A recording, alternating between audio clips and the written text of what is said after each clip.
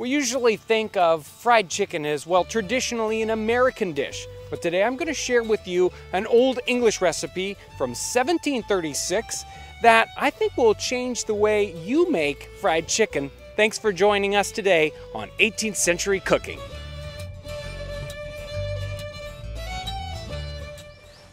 The recipe today comes from the little recipe book by Nathan Bailey called Dictionarium Domesticum from 1736. And it's an odd little cookbook. It's set up like a dictionary, so it's in alphabetical order, and this recipe you find under marinade. So that's where we need to start with this recipe, with the marinade. Now this one's actually pretty simple. It starts off with the liquid portion, which is lemon juice and verjus or vinegar. Verjus is actually a very common ingredient you'll find in early 18th century recipes. It comes from the juice of unripe grapes unfermented. And while it's very sour, it actually has a very mild flavor.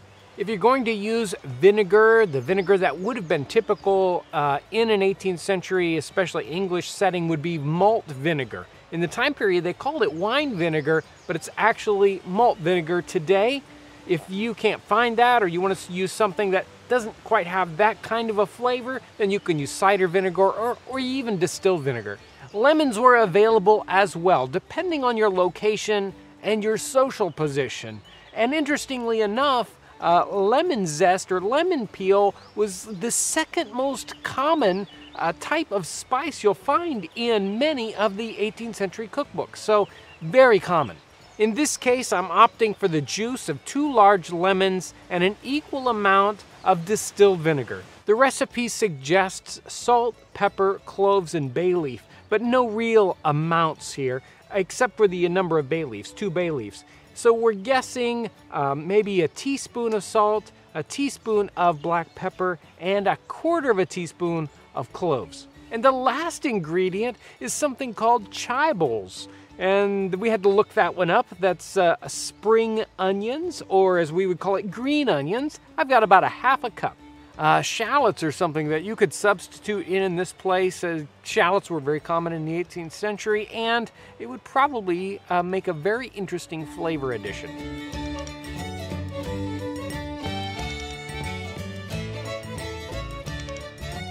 The recipe calls for quartering your chicken. I've actually cut it up into individual pieces so that it'll go a little farther.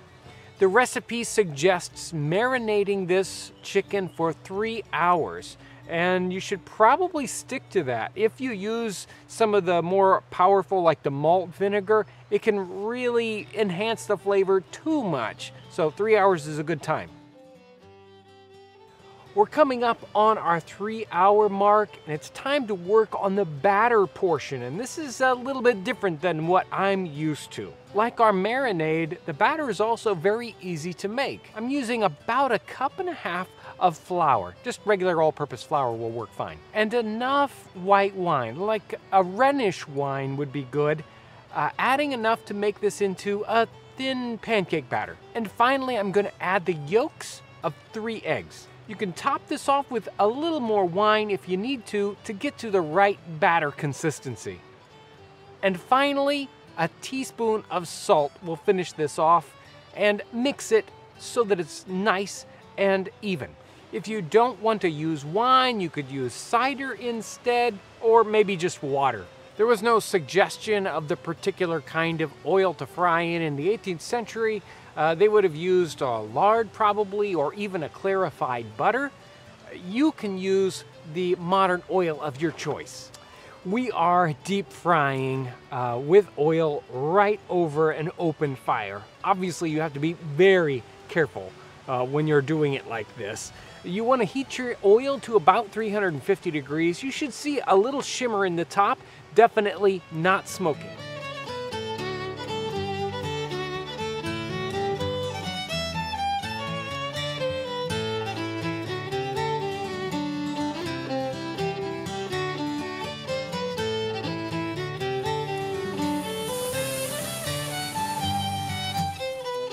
We're gonna fry this in batches of 3 or 4 pieces, maybe 5 pieces. Really, it depends on the size of your pot. And I'm not sure exactly how long you want to cook it, but you want to get to the point where the color is a nice light mahogany brown.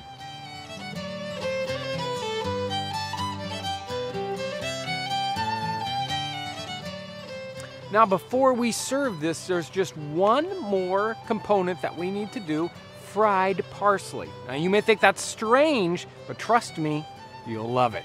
Before you fry this parsley, make sure it is very, very dry. Completely dry, blot it as much as possible, or the results can be disastrous. Fry it in small batches for several minutes until it gets nice and crispy. We'll crumble this over the chicken as a tasty garnish.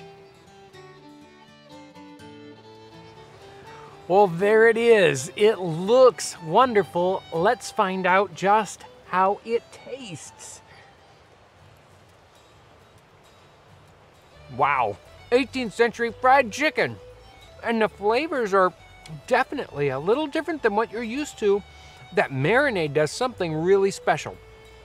You get a little bit of that lemon flavor comes through, just a little bit, a hint of that, a wonderful flavor, and the crispiness. The fried parsley is really interesting.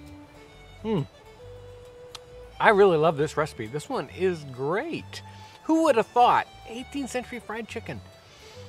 It's great. I love this one, and I think everyone should try it.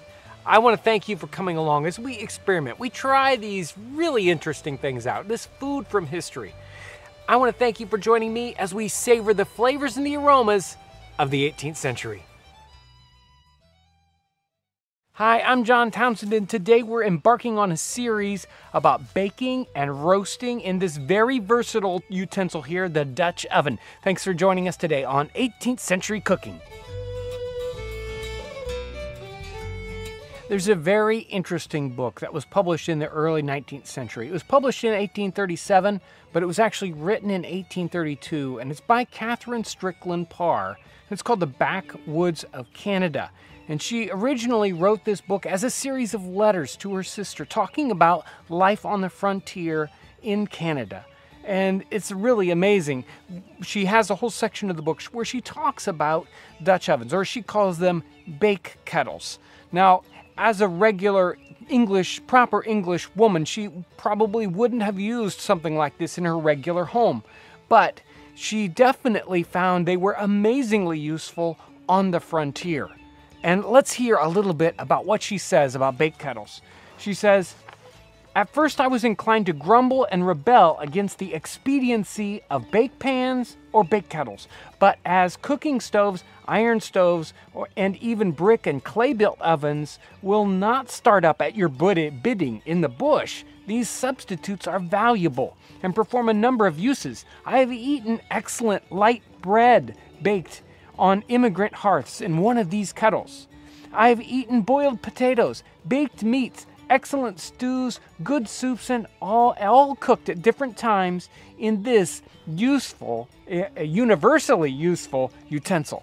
So let it not be despised. It is one of those things particularly adapted to the circumstances of settlers in the bush before they have collected those comforts about their homesteads within and without, that are the reward and the slow gleaning up of many years' toil." So you can see how much she loved to use this very versatile tool. And you know, it's one thing to say fry in one of these, or bake a soup, or cook a soup or a stew in a kettle like this. But it's another thing to learn how to bake and to roast it, where you really have to regulate the temperatures. That's what we'll be focusing on today. Again, it might not seem that easy, but with a little study, we'll get it. So let's look at the anatomy of this Dutch oven for a little bit before we get started warming it up. You can see that it's got a lid. It's a special lid. Dutch ovens, this lid, this idea, the rim on here is specifically so that we can put coals up on top of this and them not fall off. This really is sort of an American invention right there in the late 18th century and early 19th century. It really kind of sets these apart and makes them specifically good for this purpose. So this helps with the specific idea of Dutch oven baking, which is that we want to have heat underneath the cooking pot and we want to have coals up on top to give you heat from both directions. Now, one of the things that'll happen is once you get this idea, you'll think, well, I know, I'll just pile coals up on top of this pot. And that really is the problem. We don't want to have too much on top, or else we'll just overheat this. We'll get too much heat in too rapidly and burn whatever we're cooking. So it really is a balance between getting enough heat below and above, but not too much. That's what we're going to be studying here in just a moment. Another thing we really need to bake in this properly is a good bed of coals. So you have a lot of pre-prepared coals. You can't cook with flaming logs. You really need to have a nice deep bed of coals, and coals you can keep getting from the fire. So if you don't have a good bank of them ready to go, then you might run out just when you needed more. Also, there are environmental factors to take into consideration. Ambient temperature outside really isn't that important that you have to really keep in mind, but wind is. If you've got a lot of wind coming in, it'll hit that pot and take away the heat, and so it can be very difficult to bake. So if you've got a windy situation, you're going to need to protect that Dutch oven baking area from a lot of that wind. You'll need to make some kind of a windbreak. If you go searching online, you'll likely find formulas for baking with Dutch ovens. And the formula usually goes something like this. If you want to get to 350 degrees, you take the inches of your Dutch oven, say a 10-inch Dutch oven, and you put 3 up and 3 down. You take the number of inches, you take 10 charcoal briquettes, and for the top you'd put 13 on, and you'd do 7 underneath, so 3 minus and 3 plus. But since we're not using charcoal briquettes, usually in a historic atmosphere like this, we're going to be using hardwood coals. So they aren't the same size as a charcoal briquette, and they usually burn much hotter. So we have to experiment more. We have to use our experience to get the right temperature. So when we're baking in a Dutch oven, we're trying to get the air temperature inside the Dutch oven to oven temperatures, right? 300, 350 degrees.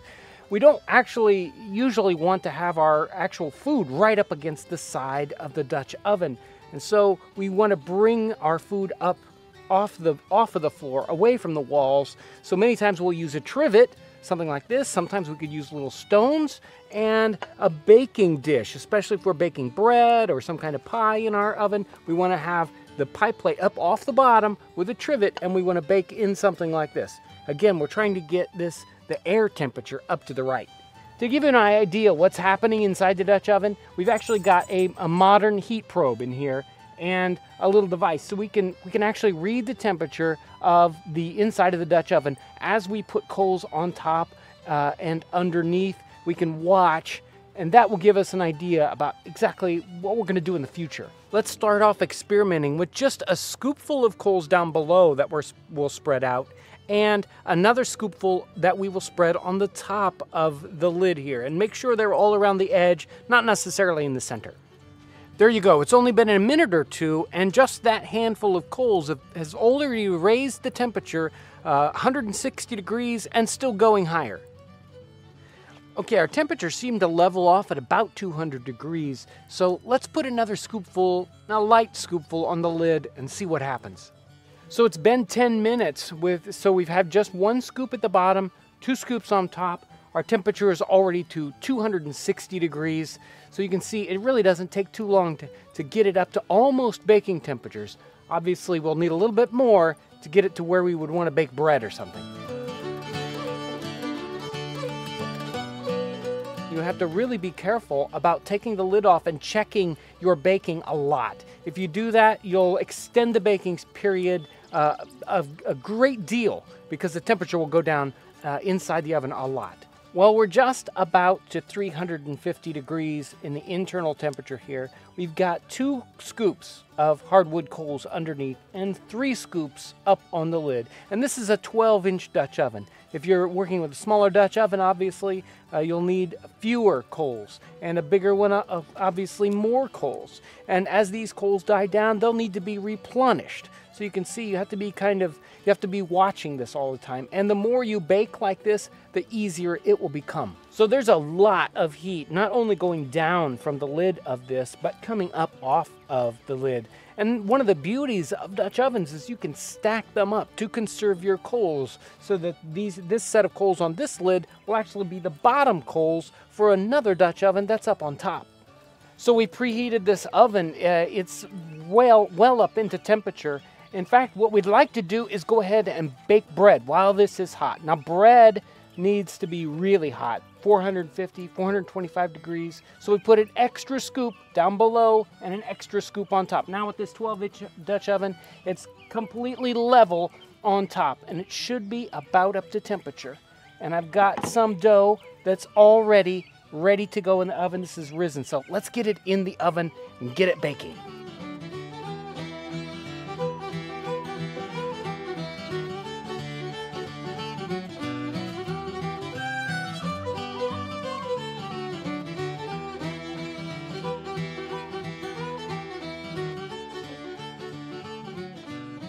Well, here's the bread. It's well, it's not right out of the oven because I let it cool down. It's still really, really warm. The problem with baking bread at an event is you really need to let it totally cool off, maybe even all night long until the next day for the crumb to set up. Now I'm gonna cheat. I'm gonna rip this bread open. We're gonna have some right away. It smells wonderful. It's still steaming inside. The crumb had set up enough, so it should be perfect. Bread right out of the oven. Wow. This bread was really was not so difficult at all in the Dutch oven. You have to pay attention to it. You have to have a little experience, and you have to do some. You probably have to fail on 3 or 4 loaves before you get it. This one probably could use just a little bit more heat underneath. But again, I mean, we're still learning, and it is so simple, and you can do it at an event without great quantities of equipment. Just a simple Dutch oven. Bread is so wonderful when you can bake it at an event. I'm telling you, everybody will love you.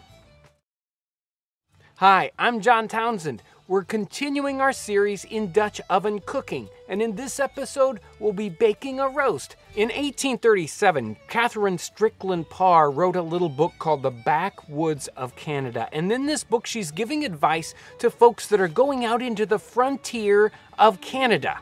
And she has some amazing advice about not shunning this particular cooking device. And she calls it a bake kettle. And today we call them Dutch ovens. She talks about how highly versatile they are, that you can bake breads, you can cook meats in them and roast in them, all these different things. Today, that's what we're going to do. We're going to roast beef in a Dutch oven. So today's recipe comes from the little cookbook called Domestic Economy. It's 1794, and it's Maximilian Haselmohr. And this recipe is called rump au ragout. Basically, we know it as pot roast. So the ingredients we're using today really haven't changed. It's basically just like a pot roast you would do today. I've got a 2.5 pound rump roast, and we've got carrots and onions. So, you know, let's put this together. Let's season this with salt and pepper on all different sides. Now, dredge this in a little bit of flour. Okay, this looks good. Let's brown it in the pan.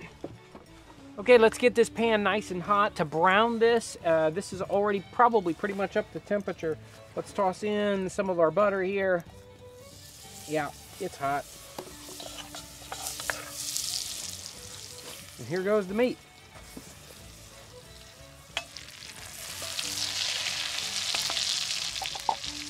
You want to simmer this until it's nicely browned on all sides. That side looks good.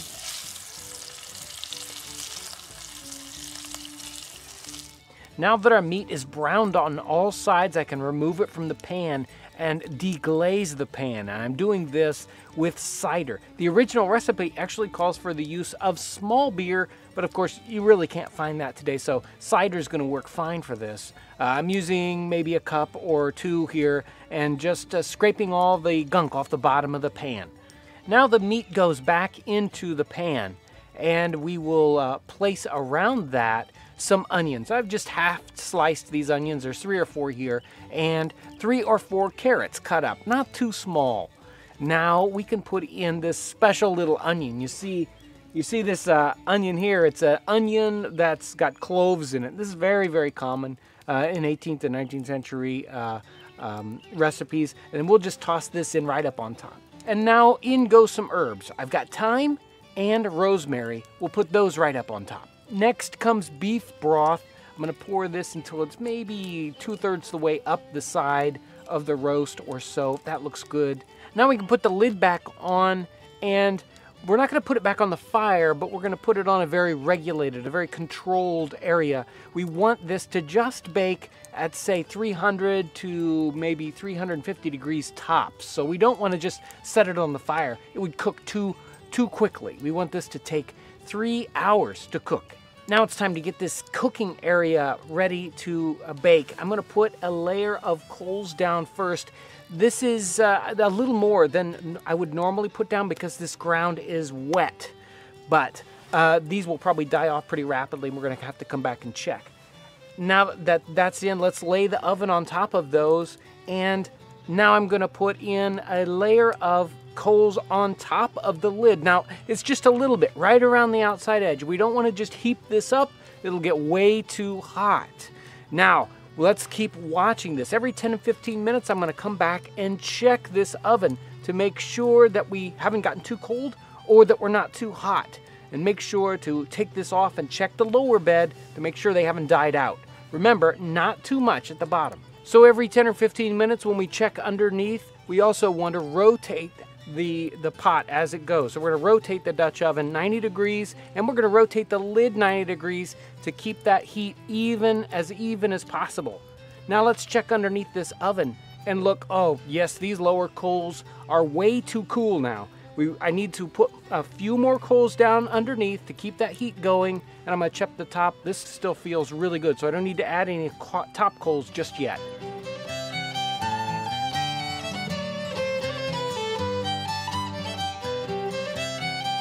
Our beef has been in the Dutch oven for well over 3 hours, and it's very done. So I'm going to remove all the contents of the Dutch oven here, the gravy, the meat, and the vegetables. And now in this empty pan, I'm going to put in a little butter and a little flour. We're going to make a roux and brown this butter and flour up. And now we can return the gravy back in there so we get a nice thick sauce. And after our gravy is thickened, in go the mushrooms, about a ½ pound of mushrooms sliced in half.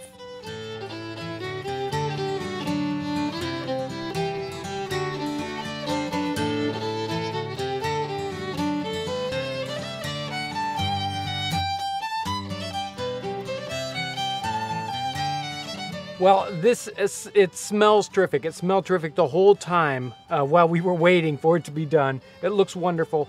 Mushroom ketchup is one of those things that we could have even put into the gravy. I'm gonna put a little bit up on top because I know that'll add just a little bit that I really love. There we go. And now let's give it a try. The meat was done to perfection. Nice and tender. And all the vegetables are nice and tender too, but not mushy. And that mushroom ketchup goes perfectly with this kind of a dish. This is wonderful and simple. It takes time to cook, but really such a wonderful dish for a large setting, a great family dish. Wonderful. This came right out of the Dutch oven. Do not be afraid to try using the Dutch oven for dishes like this. Very simple and works perfectly. I want to thank you for coming along as we continue to try these things out, as we continue to savor the flavors and the aromas of the 18th century. Hi, I'm John Townsend. We're continuing our series in Dutch oven cooking. Today we're going to be using the skills that we've learned earlier to bake a pudding, a bread pudding, in one of these Dutch ovens. This recipe is rather simple. It's from the Primitive Cookery Cookbook, 1767. That cookbook is available on our website and in our print catalog. Let's get these simple ingredients together. Our ingredients are rather simple. We've got 3/4 of a cup of flour along with 1 cup of breadcrumbs. Also 4 ounces of raisins or currants. I've got 2 tablespoons of sugar and just a half a teaspoon or so of ground ginger. For the wet ingredients, I've got 2 whole eggs and 2 egg yolks, and 1 cup of heavy cream. Now that we've got the wet ingredients all beat up, let's pour them in, mix the two together. We're looking for a nice thick batter. I'm gonna turn this out into a well-buttered dish.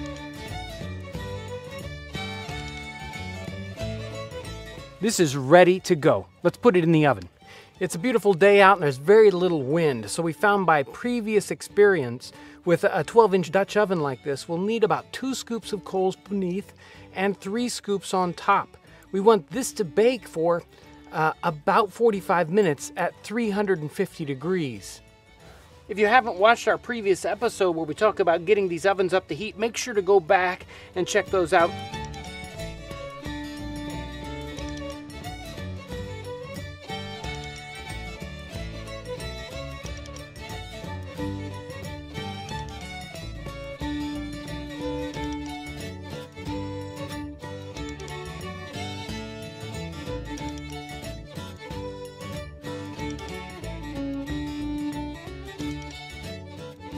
I'll let this cool and we're gonna turn it out onto a plate and now slice it. And oh yes, we need, finally, the thing that really sets all these puddings off is the pudding sauce. Do not forget the pudding sauce. This particular sauce is 1/3 butter, 1/3 sugar, and 1/3 brandy. So let's give this a try. Superb flavors. And that sauce, I could eat that sauce all day. It is wonderful. A great little pudding, very easy to bake in one of these Dutch ovens. Extremely easy to mix up and very simple ingredients. Curds aren't something you find in recipe books today, at least very often, but in the 18th century, it was a common ingredient. In this episode, we're doing a wonderful curd fritter. Thanks for joining us today on 18th Century Cooking.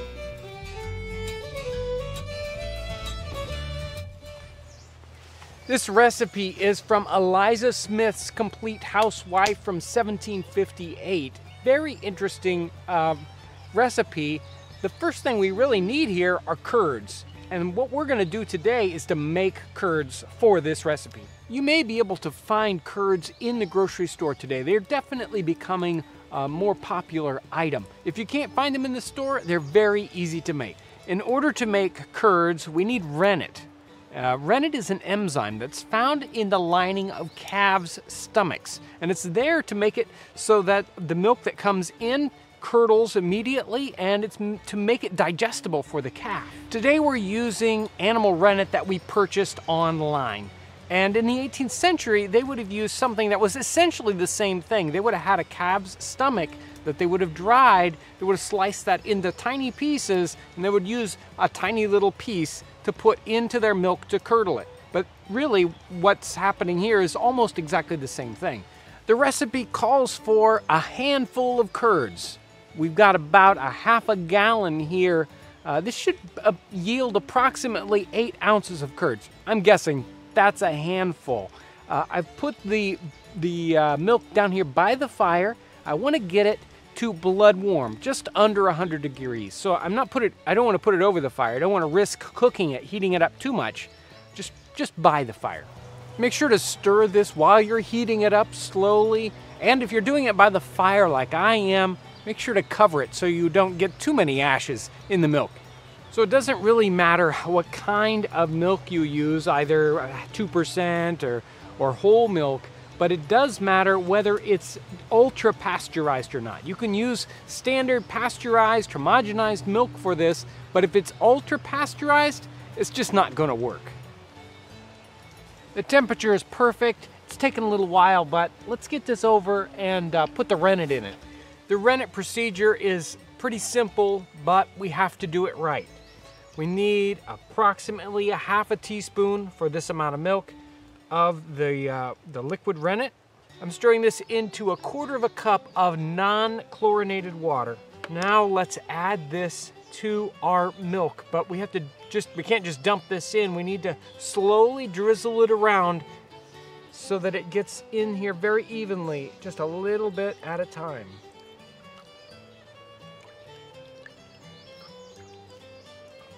And now I'm gonna give it one very gentle stir.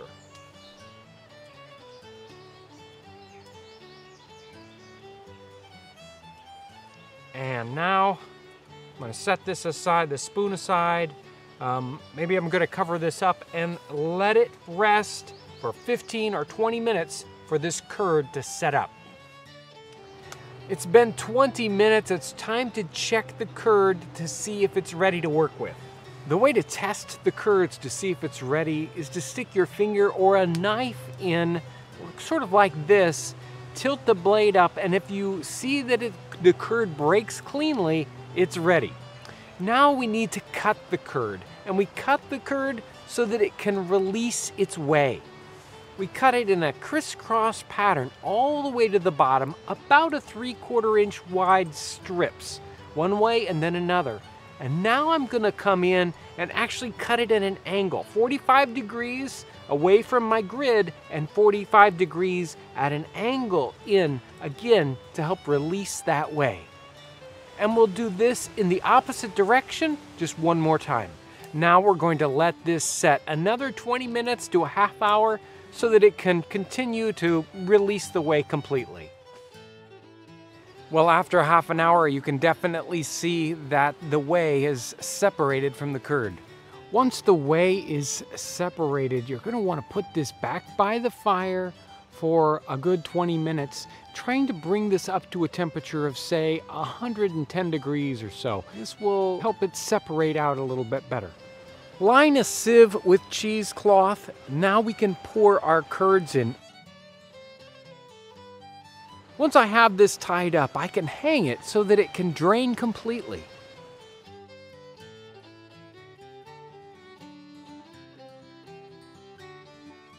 Okay, so we had difficulties with the curd here at the campfire, at the campsite. You really need to keep these up to the right kind of temperature or they're not gonna separate, right? So we had to fight our curds. So the curds are ready. Now it's time to make the batter. We have a handful of flour. To that, we're gonna add our spices. We've got some nutmeg here, maybe a 1/4 of a nutmeg, some mace, maybe a 1/2 teaspoon, and a 1/4 teaspoon of clove. They kind of go together as a threesome in many of these recipes. And now 2 teaspoons of sugar. We probably don't need a lot here because some of that's gonna go on the top as they come out after they're done cooking. I'm gonna set these dry ingredients aside for just a second and let's bring on our eggs. The recipe calls for 10 eggs. Now, 18th century eggs might have been a little bit smaller, so you might not need so many if you're using regular large eggs from the grocery store, maybe 8. I've got 10 eggs here. I'm gonna whisk these up, put them in the big bowl, and now I'm gonna sift in the dry ingredients to try to get this all mixed in nice, right? Okay, that's looking good. Let's put the curds in. I'm gonna break these up with my fingers and put them in the mix and stir it in with the spoon. If it's a little thin, well, you can bring in a little bit more flour. Again, they didn't have exact measurements here. You know, a handful of flour, a handful of curds. You really just have to make your way through this, get it to the right consistency that you feel is gonna work. It should be a thick batter.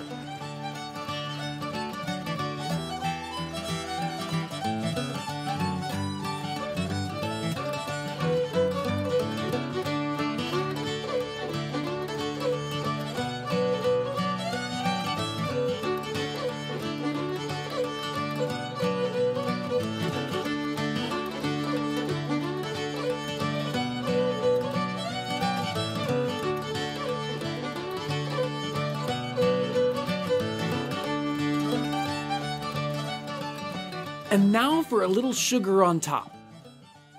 Well, here they are. They look really interesting, and I could tell by the way they went in that they definitely looked interesting in that how they were going to turn out. And you can see from this shot internally, they're very eggy and not like, say, an elephant ear that you might be used to. Let's find out what they taste like.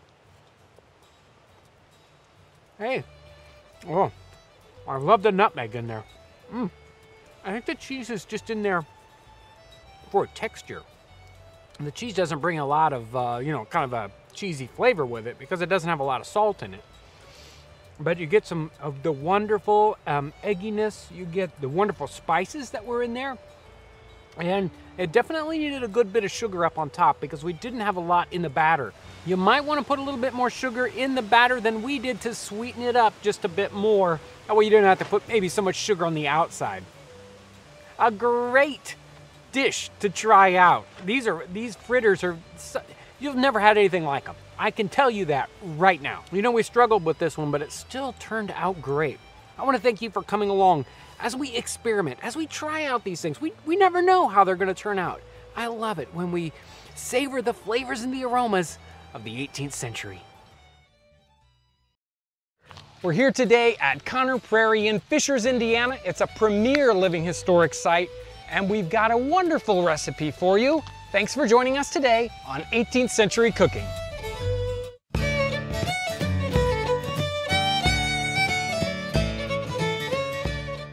I'm here today with Mrs. Curtis, and she's promised to show me this amazing recipe for Parmesan ice cream. Now, when I first heard Parmesan ice cream, number one, I love ice cream and I love Parmesan, but I thought, now wait a minute. Two together. Tell me about this Parmesan ice cream. I think you'll love it. It's a savory ice cream. Okay. But it has a little bit of sweet, and it's very, very creamy, and it's so easy to go down your throat. I can't wait to try it. Let's get started. All right. Well, to begin the receipt, we have to have 6 eggs. Okay. We've already tested the eggs, so we know that they all sank to the bottom and they're fresh. So if you begin, let's break each one.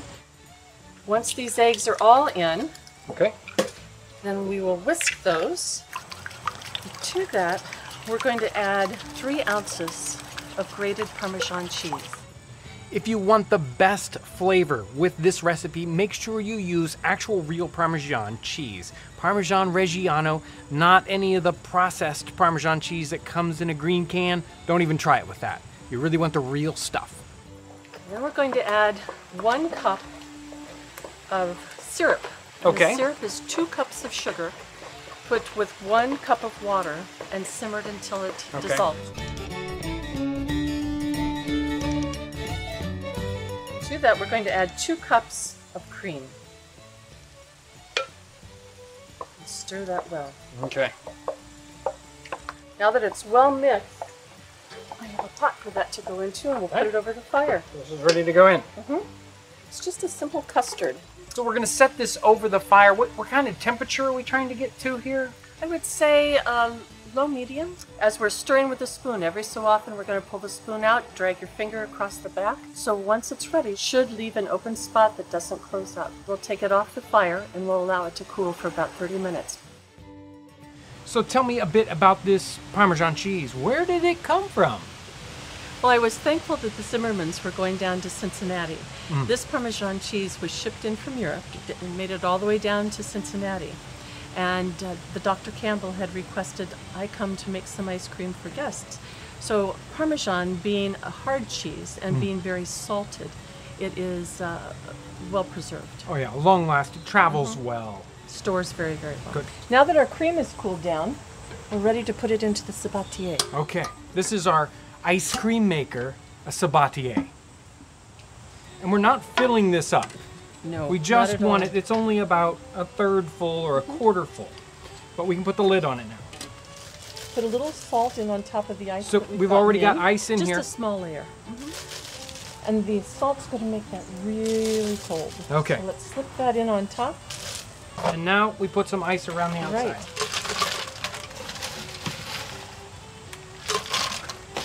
Well, as I mentioned, Mrs. Zimmerman has asked me to come down to do this because the doctor has family coming in. And her brother up in Noblesville has an ice house. And so he doesn't have much left, but he was willing to share in order for the doctor's just for this family recipe. to have this, yes. But we promised we'd keep him some ice cream. I'll bet. He better hurry while it's still cold. So we've got the ice all the way up, almost to this bottom rim here. Now I start turning it, right? No. No, we don't. It has to set for about 7-8 minutes because during that time it's really getting the canister good and cold. Okay. And then once that time has passed, you will get 10 minutes of churning. I'm rotating. We're getting close. What Okay. we'll have to do next is we'll wipe off the top, we'll take off the lid, we'll do a scrape down because all of the iced cream is forming around the edges, Right. up close to the sabatier. So we'll scrape that down so that the other cream can move in and it can continue to freeze. Get freezing. Okay. So now that we've scraped down the sides, you can see it's starting to firm up. Oh yeah, looks good. So we'll put the lid back on. Okay. I'm not going to work it again yet. Okay. You're going to let it set just a few more minutes, and then you have another 10 minutes to try. Okay. Well, it should be just about finished. It has been about 3 cycles, 10 minutes to churn, 10 minutes in between. So usually about an hour is the amount of time it takes to finish this off. Well, let's see what So it looks let's like. see. Ah, yes. The consistency looks perfect. We could probably let this set and have it stiffen up even further, we but had then it it would be hard to get out. Yes. Well, I can't wait to try this. Go ahead. Okay. It does look good. You get a little bit of the cheese whiff off of it. I never wait long enough to smell Well, it. I can believe that. Whoa. That is really, really good. You don't get any cheese texture out of it, but you get that cheese flavor, Very savory. and it comes in a little later, that cheese. First, it's a little sweet, like ice cream, and then it warms up. The salty taste Oh, to yeah. it. Excellent, excellent ice cream. I'm glad you I don't enjoyed think anybody would believe Parmesan ice cream. It's amazing. You really have to try it. Well, I want to thank you, Mrs. Curtis, for sharing this recipe with us. It is amazing. It is wonderful. So glad you enjoyed it. I hope the doctor's family enjoys it too. I am sure they will. Good. If you get a chance to come here to Conner Prairie, if you're in this area, you really should come here. This is an amazing site. You will love it, I promise you. Thank you so much for coming along with us as we discover these amazing flavors, as we savor these flavors and the aromas of the 18th and early 19th century.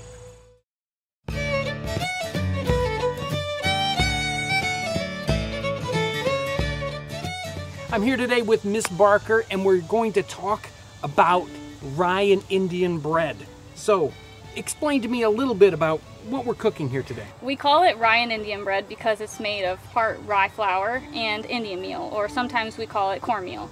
And you can use just those 2 grains to make the flour, or you can use wheat flour. We've actually put some wheat flour into it because it's a good way to stretch your wheat if you don't have a whole lot. See, here in Indiana we have a lot of corn, so and we grow rye very easily too, and wheat is more of a second crop. So we have a much more abundance of corn. So this is a bread that's good for stretching, since we eat bread 3 times a day. But it's very similar to a cornbread, but more of a mix between a cornbread and an Indian pudding. Tell me the difficulties that we're going to have with corn and making bread. Why can't we just make bread with corn? Well, you could, but it would be quite dense and a little bit crumbly. So a lot of folks, especially with making rye and Indian bread, they'll say to scald the meal, Right. which add boiling water. But I find that makes a very pasty bread, very dense. If you like that, then that's what you should do. But we're just gonna put plain water into it, and then we're also putting the wheat flour in there to give it a little bit more chew. It'll bind together a little bit more. It'll be a little bit sturdier. Well, let's get started. What do we need to make this? Well, first you need to start off with some sponge. Now this is just a regular old sponge. It's got lively yeast into it. We've broken down one of our yeast cakes, which we've made recently. But it's basically just about a cup of lively yeast. And then we're gonna add to that about a half a teacup of molasses. Right. You can add more or less to your taste. It makes it quite dark if you add a lot of it, but if you like it sweeter, then you just do what you please. And I'm gonna add maybe 3/4 cup of water. Right. And then what we have in our bowl is 1 cup of Indian meal, 1 cup of rye flour, 2 cups of wheat flour, and 2 teaspoons of salt. If you want to put that in here, I'll stir while you pour. And once it comes to a ball, you're gonna have to start kneading it. And kneading it is important. Really resist the urge to add water until you really get your hands into it. So I think it's really important to get at least 1 hand into it. because the spoon's not going to do you any good from this point. And I come from a potter's family, so I like to knead in a bowl. So you're going to want to knead this for about 10 minutes or so until it becomes nice and strong and it's not sticking to your hands too much. Now, don't ever look for it to never stick to your hands. Because of that molasses, it's going to stick. Oh yeah. So tell me a little bit about the leaven that you've used in this. You just had a sponge, but what was this sponge made out of? Well, you can get it from live lamb dings, which is like whenever you go to your brewer, you ask for some beer barm. And that barm is what you can use to start your bread. And you can start a lively yeast that you can keep at your house as long as you keep feeding it. Right. So basically that was, you know, you just get a little maybe teacup full of barm and feed it some flour and some water, equal parts, and then you stir it up, and then that's that. I would let it sit for a bit, and then that'll make your bread. And if you wanted to preserve that, you could make your yeast cakes. And so to that mixture that I just told you, you should add some cornmeal until it becomes a very stiff batter like biscuits. Cut them into biscuit shapes, and then you just lay them out to dry. Right, and that's what you've used here to make this. Yes, indeed. So to reconstitute this, you just crumble this up and add some warm water to it. 2 of these will make a nice loaf of bread. And it'll get active and alive again after a few hours or And half in the a day. summertime, you know, it's a lot faster to make bread than it is in the winter. How's our ball doing? It is good and strong now. It's very, very stiff. It's still sticky to the touch.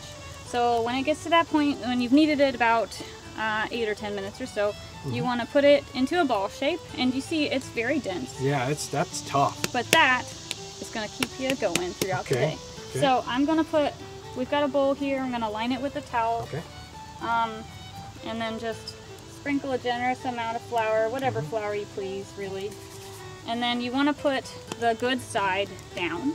Okay. So that will be the top of the loaf when we're done. Yes. Okay. And then we're just going to let it rest until it's never going to get double in size. When it does get that size, it's going to be too deflated. So just let it get 50% larger. Well, we've got one that we made earlier. And as you see, it's not very tall. Right. But it's going to be, that's going to give it just enough chew and rise. It's not going to be as dense as a cornbread. So these were the same size? Yes, indeed. Okay. So it has grown a little bit. It's kind of flattened out, and we've got, you can see that it's holes. It's grown some. Yeah. Yeah, and it's light to the touch. It's not near as dense as this. It's gotten some air into it. That looks great. Earlier, I prepared the oven with some hot coals from the hearth. We cheated a little bit. Every cook knows that you don't ever let your fire go out. So I had some little sticks and then some larger sticks, and we put them in there. And with a little bit of some wood shavings, we got the fire going. It was a small fire. We let that burn down a little bit, and then we pushed it to the middle, and then made another small fire. Then let that burn down, and then we put the hot coals, we distribute them around the bottom to let the bricks really soak up that heat, and then I pushed them to the back and put my door on to really keep the heat in. Now we're just going to wait until the coals die down completely, and I'll rake them out. So exactly how long does it take to get this oven up to temperature? Depends on how long you want to use it. Since we're only baking a couple loaves of bread, it's only about 2 hours. If you wanted to use it all day long, I would suggest maybe at least 3 hours. So tell me about the oven and the setting that we have here with your house. Well, this is the Zimmerman's bake oven, and they asked Dr. Campbell if they could put it on their property, and this is the inn, so if you need a place to stay, they've got a really nice facility, but it's managed by Dr. Campbell, and this is a wonderful tool now that Mrs. Zimmerman has to use. And we, actually my family being potters, we provided the clay. It's mostly made out of clay, sand, and straw in different ratios. And so it's about 11 inches thick and 30 inches in diameter inside. On the inside, right. Yeah, so it can fit 6 loaves of bread very comfortably, and it can keep heat for 6 hours plus. So once the oven has been swabbed out, we're going to cast on some cornmeal to see how hot the oven is. If the oven is too hot, the cornmeal will burn immediately. And if that's the case, just let it cool down some. But if it just toasts, then it's ready to use.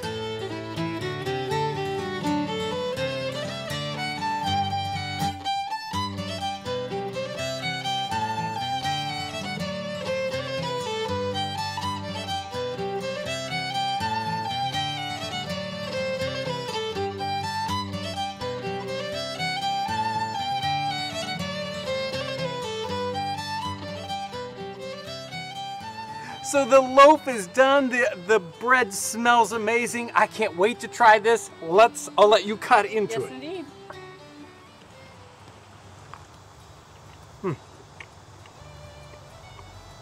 That's wonderful. It's got a great texture to it.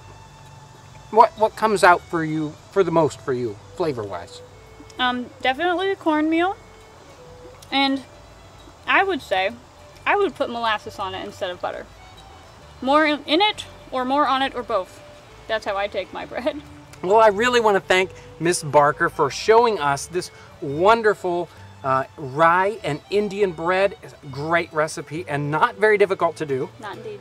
And I really want to encourage everyone who is in this area to come and check out Conner Prairie. It is an amazing site. It really is something that if you're anywhere close, you really should try to come and visit it. There's so many things here.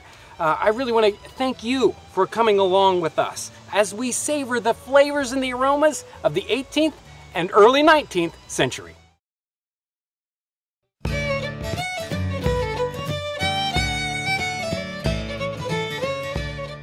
Last week, we had Miss Barker, and she showed us how to make rye and Indian bread. Today, Mrs. Barker is going to show us how to make pork a la Norman.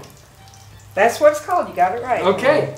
Now, that's a fancy name for it. Yeah? It just really is pork and apples in cider. Okay. But apparently, folks in Normandy, that's what they eat. Right. So a traveler come through, he gave me this receipt, that's what he called it. Right. My husband called it pork and cider. Well, we got us some good hog. It's been about 1.5 pounds, been cubed up and fat trimmed from it. Some salt and some pepper and about a half a teacup of flour. A couple of teaspoons of nutmeg, about half a nut grated. Yeah. A medium onion chopped and a nice tart green apple. A little bit ago, I put some pieces of fat that I trimmed off the pork into the spider and rendered them off. So we're going to go ahead and take this good hog, and I'm going to put it in a dish here, and I'm going to just sprinkle that flour over the top of it, and it'll be more than will cover it, and that's all right too. And use your eye and use your sense. You got to cook when you cook with your nose and your mouth and your eyes, your ears, all parts of you. Put in what your family like. Flavor-wise, if they like a bit more salt or pepper, and stir that round so all that flour gets on every piece of that pork, each side of it. See, now I got to use my eyes, and I need to put a bit more flour there. Yep. It should be not dry, but it shouldn't be wet. It shouldn't be like a paste. There, you want to have a bit of dry flour there, and then we'll go ahead and we'll put this right in the spider.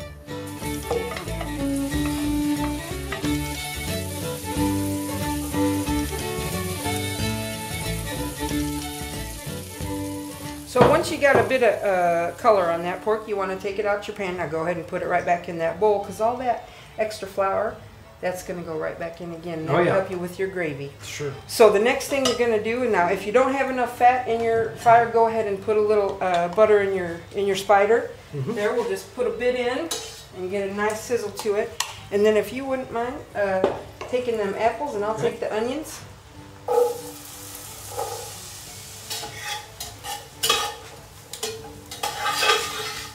So once your onions and your apples is in, and you stir them around a bit, and they start to cook, while you go ahead and sprinkle that nutmeg right on top of them, mix it around, and let them cook just a bit more, just till them onions just come a little bit clear. Right. And then once that's done, comes my husband's favorite part. Yeah. And that's the cider. Now, if you got your apple trees, why then you got your apples, applesauce, dried apples, apple pie, dried apple pie, but you certainly put up cider. So once that apple and onion and nutmeg have cooked down a little bit, and that cider's cooked off a bit, well, you're going to go ahead and add your pork right back in. All them drippings from that bowl that gathered up, and stir that round. Put your lid back on, then cover it with coals, and then just back away and go holler at your children for a half hour or more if you want.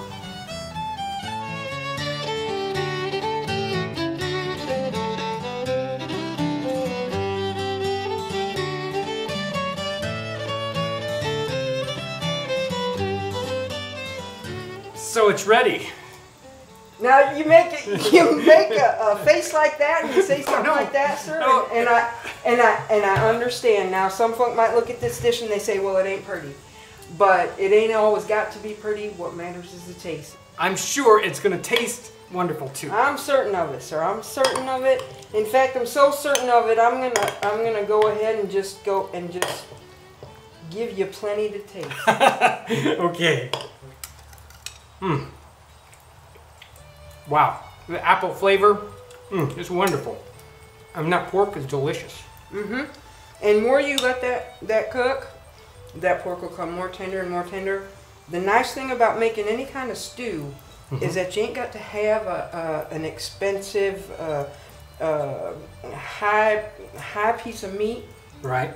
You use your low meat. You use your shoulder. You use something that ain't gonna have a lot of promise to it until it sits and stews for a bit, and all that meat just melt away. And right. And even if you have extra the next morning or the next day. Yes, sir.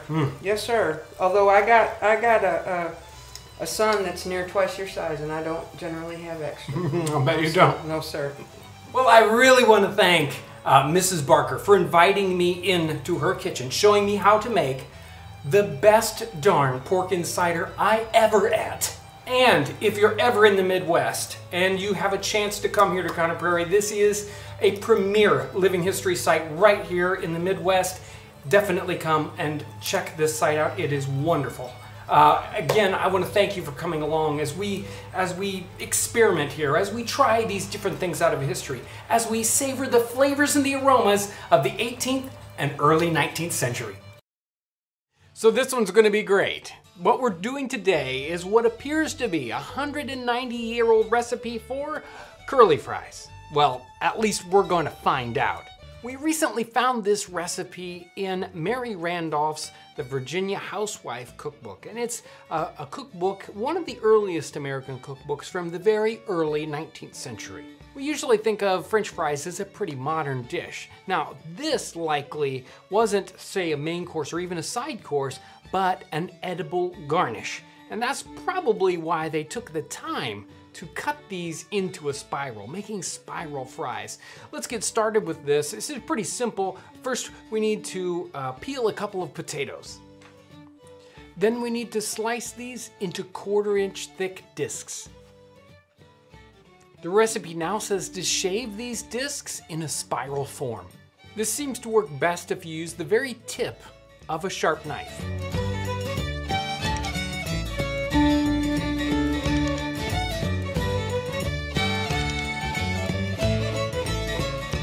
Now that these have been patted dry, they're ready to fry.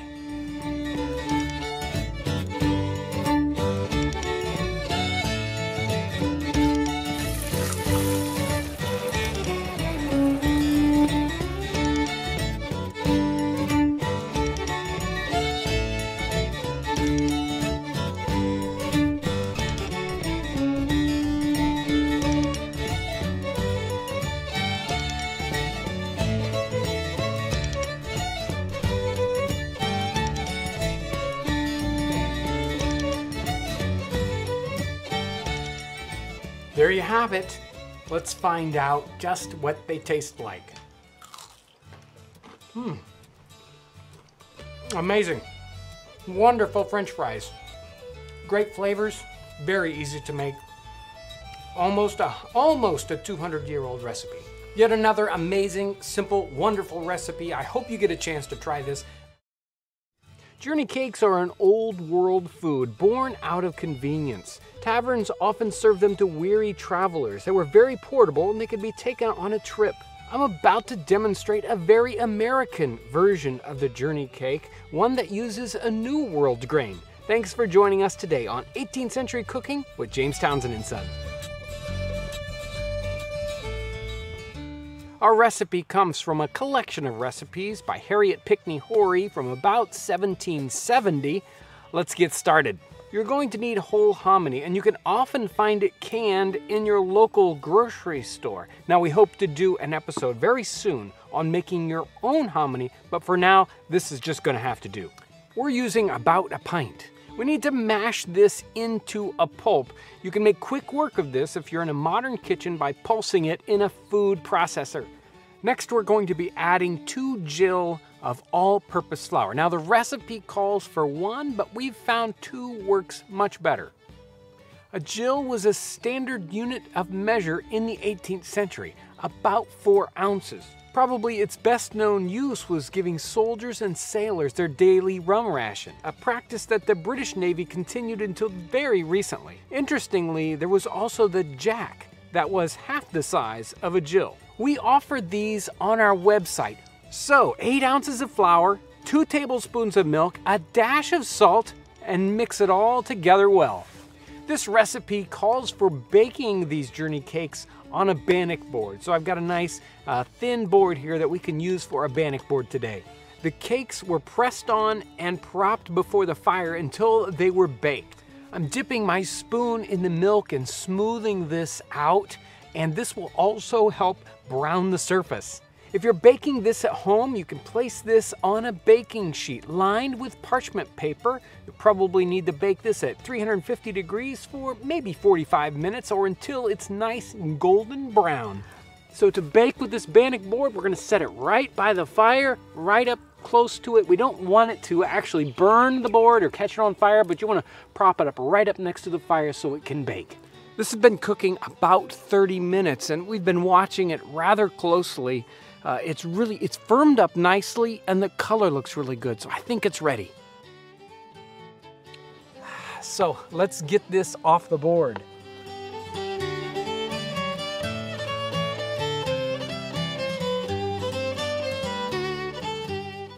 So I've got it cut off the board and it looks like it might have been able to bake a little bit longer. It's pretty soft on the underside, but no matter what you do when you're baking it on a bannock board like this, it's more cooked on one side than it is on the other. Let's give it a try.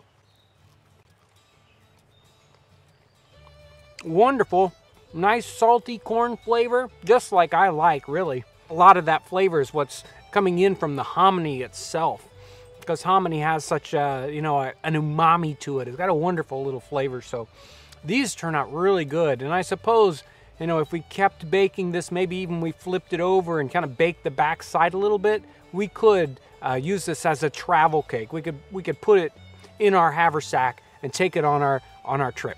Well, this journey cake would be a wonderful thing to demonstrate at an event, especially for a traveler, a voyager, or a soldier who wants something that you can do right at the campfire. Well, this journey cake was a wonderful little experiment, and it turned out great.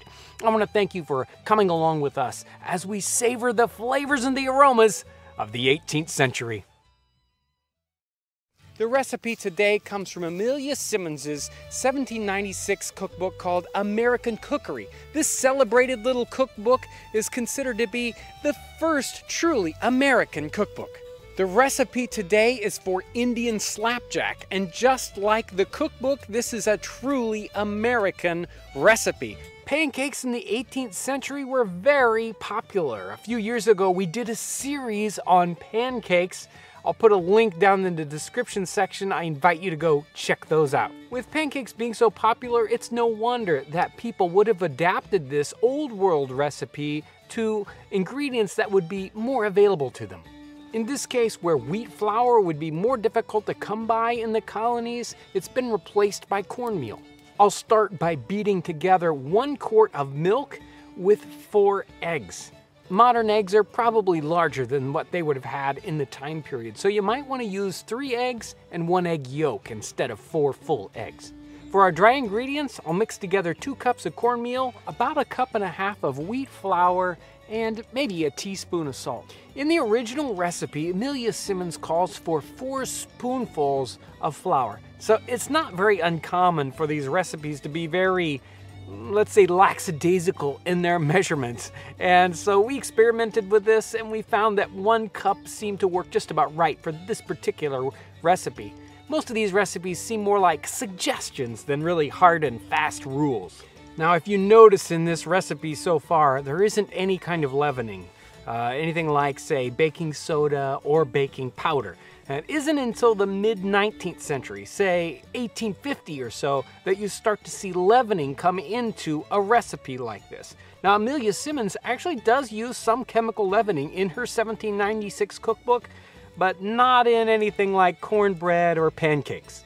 So let's add the dry ingredients very slowly while I whisk them into the wet ingredients. Now, this is going to turn out very, very thin, but if we let this rest a little bit, then it'll start to thicken up. While it's thickening up, I'll prepare our pan for cooking these. So today I'm cooking with the brazier instead of over a campfire. So many people today, because you're in drier regions or in different parts of the country, you really need to use a brazier. We offer these wonderful double braziers that really, they're the perfect size. A full piece of firewood will fit in these. And they have a little door that opens on the side here. The grill on top is great, and there's even accessories, so you can put some other like kettles and stuff off to the side a little bit higher, and a heat shield underneath that you can almost use like a broiler in your oven. So these double braziers are wonderful and very popular.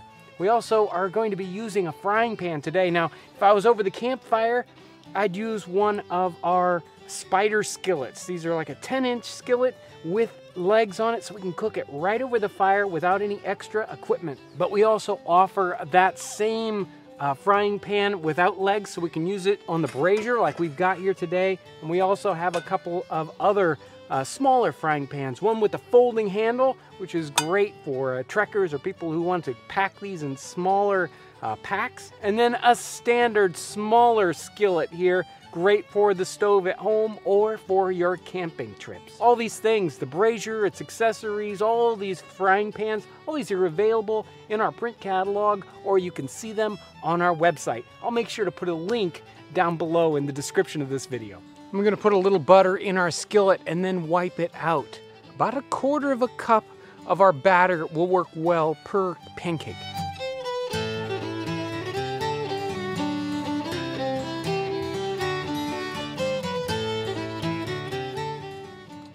Well, here are our Indian slapjacks. Of course, we need to put a little bit more on them. How about a little bit of butter?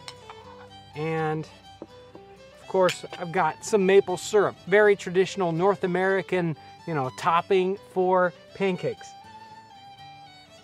And there we are. Let's give them a try. Whoa, it's got a very interesting texture. We're used to these light and fluffy pancakes, usually with white flour, and they're really thick. These are nice and flat, and they have a wonderful texture to them that you might not be used to as a pancake, but a very nice texture and a great little corn flavor. And of course, butter and maple syrup, you can't go wrong with that. Great for the campsite. Very simple, not very many ingredients at all. Wonderful breakfast or even later in the day dish. I want to thank you for coming along as we experiment. We never know how this is going to turn out, especially around the campfire. These turn out so wonderful. I want to thank you for coming along with me as we savor the flavors and the aromas of the 18th century. Today's recipe is called a French salad, and it comes from Maria Rundell's 1808 cookbook, A New System of Domestic Cookery. I know, 1808, now that's the early 19th century, isn't it? But it turns out that this is very similar to a number of different 18th century recipes for salad. Salads have been around for hundreds of years, even thousands of years. We know that the Romans had salads, and especially in the 17th and 18th century, the French and Italians were known for their salads. Now the salads, this one's called a French salad, and that's quite likely because the English were so fond of French cooking, and in fact they imported French cooks to cook for them, and so salads were kind of known as a French dish in the English culture. In the 18th century, salads took on many different forms. Of course, they had their cabbages and their lettuces. In fact, today we know this as romaine lettuce. In the 18th century, it was just Roman lettuce. They also had a variety of vegetables. endive, radish tops, leeks, and green onions were commonly used. Some vegetable salads were raw, and some were cooked or even boiled.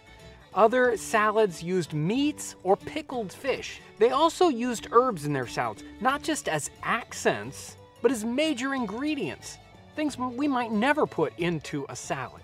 Now, many people think of flowers in a salad as a new thing, but in fact, in the 18th century, flowers were very common in salads. They had periwinkle and violets, nasturtiums. Those were all in 18th century salad recipes. Sometimes they were fresh and other times they might be candied.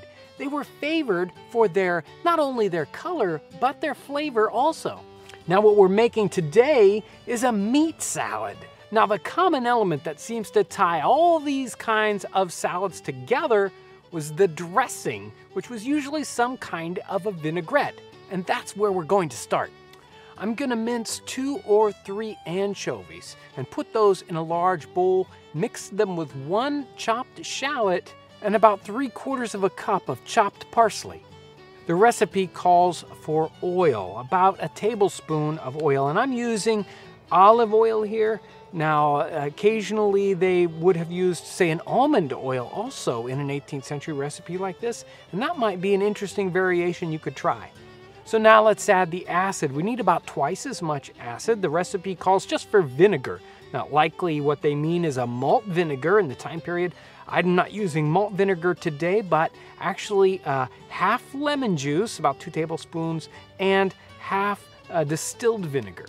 To this, I'll add a teaspoon of, say, the mustard of my choice, along with a little bit of salt, a little bit of pepper, and I'm going to whisk this together.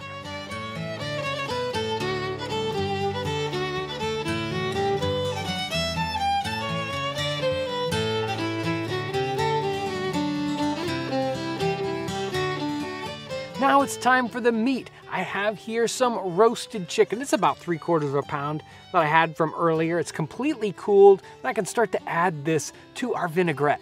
This needs to be covered and set aside for about 3 hours so that the flavors can blend. I suggest you store it in a cool place, like your refrigerator. So let's give this a try. Wonderful blend of flavors. They're all right there. You can get a little bit of that lemon juice, but it's not overpowering and it works so well with that oil. It all blends together so well and those flavors are just boom, they're just right there. So this one is really good, and they likely would have served this over toast, or in a modern context this would go really good on a croissant, although they didn't have anything quite like that in the 18th century, but still. And you could just eat it just like this, just right out of a bowl. It is great. And I want to thank you for coming along as we try out these really interesting recipes from history, as we savor the flavors and the aromas of the 18th century.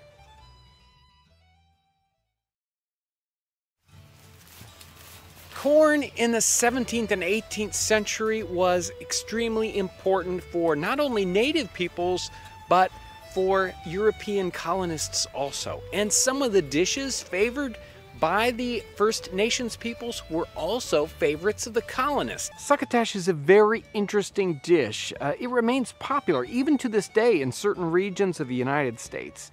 The very first recipe that we've found published for succotash is from the mid-1800s, but it's a much older dish.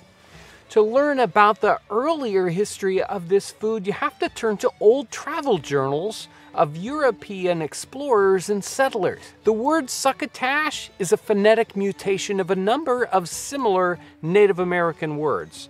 And the earliest that we've found this dish by name, at least that we have found, is from Jonathan Carver's book from 1778, Travels Throughout the Interior Parts of North America. Here's a little excerpt. One dish which answers nearly the same as bread is in use among a number of eastern nations where Indian corn grows. It is reckoned extremely palatable by all the Europeans who enter their dominions. This is composed of their unripe corn, as before described, and beans in the same state boiled together with bear's flesh. which renders it beyond comparison delicious. And they call this food Succotash. The earliest reference we found to Succotash did not call it by name. It's a reference from 1674 by Daniel Gookin, and it is titled Historical Collections of the Indians in New England.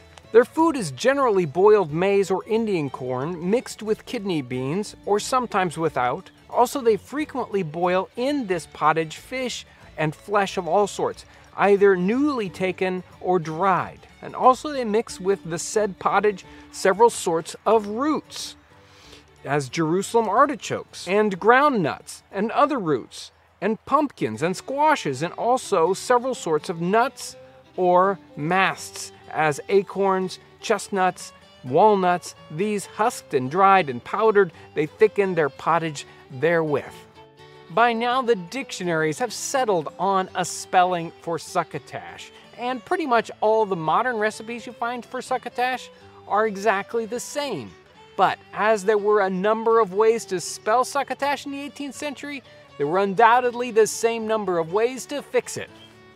Today's recipe is an adaptation. We're taking the mid-19th century recipe and we're adding to it some of the same things you'll find in the earlier references. I'm using diced jowl bacon for this, about 4 ounces. You can use regular bacon if you'd like. I'm going to brown this in our cast iron pot. As I read earlier, the Native Americans would have used, well, basically any meat they had available. It's likely that European settlers making this dish would use salt pork or bacon. If you'd like to make a vegetarian version of this dish, just leave out the meat.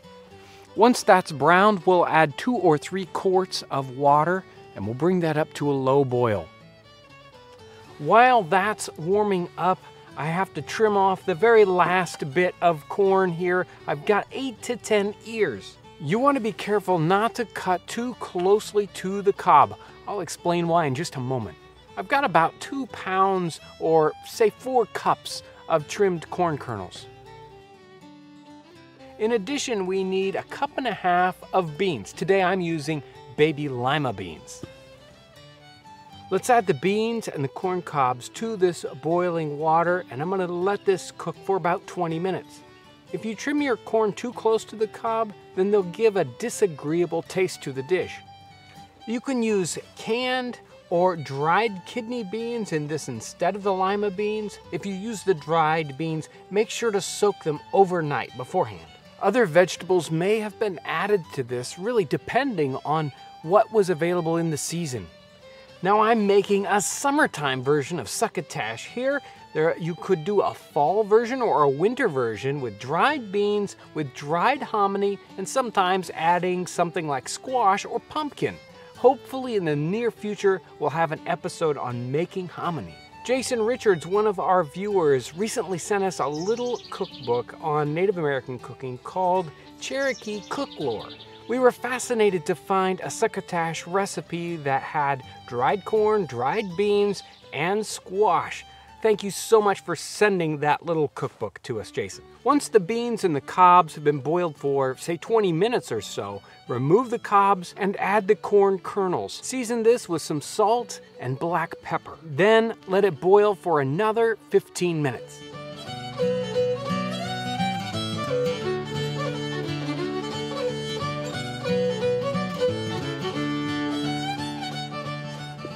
Well, let's give this a try. This is something, if you want to top this off with a little bit of butter, you'll probably enjoy that. So I'm going to add a little butter.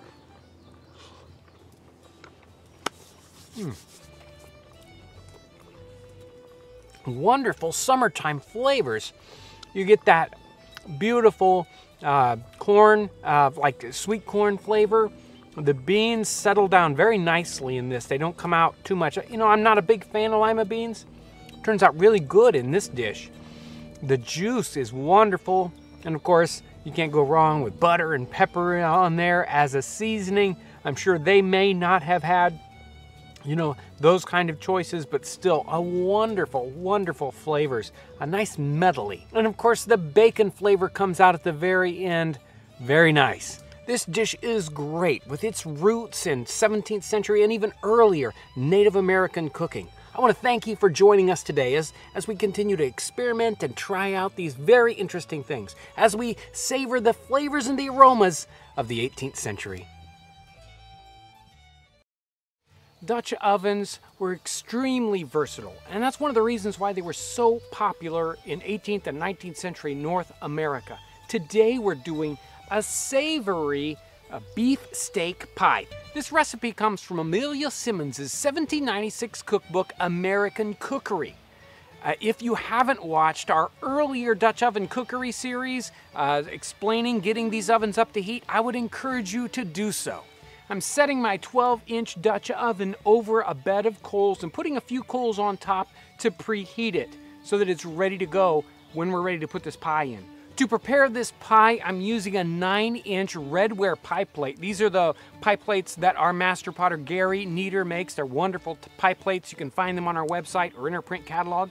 I'm lining the outside of the pie plate here with puff paste. And this is a real typical instruction you'll get in 18th century cookbooks, to just line the outside with puff paste.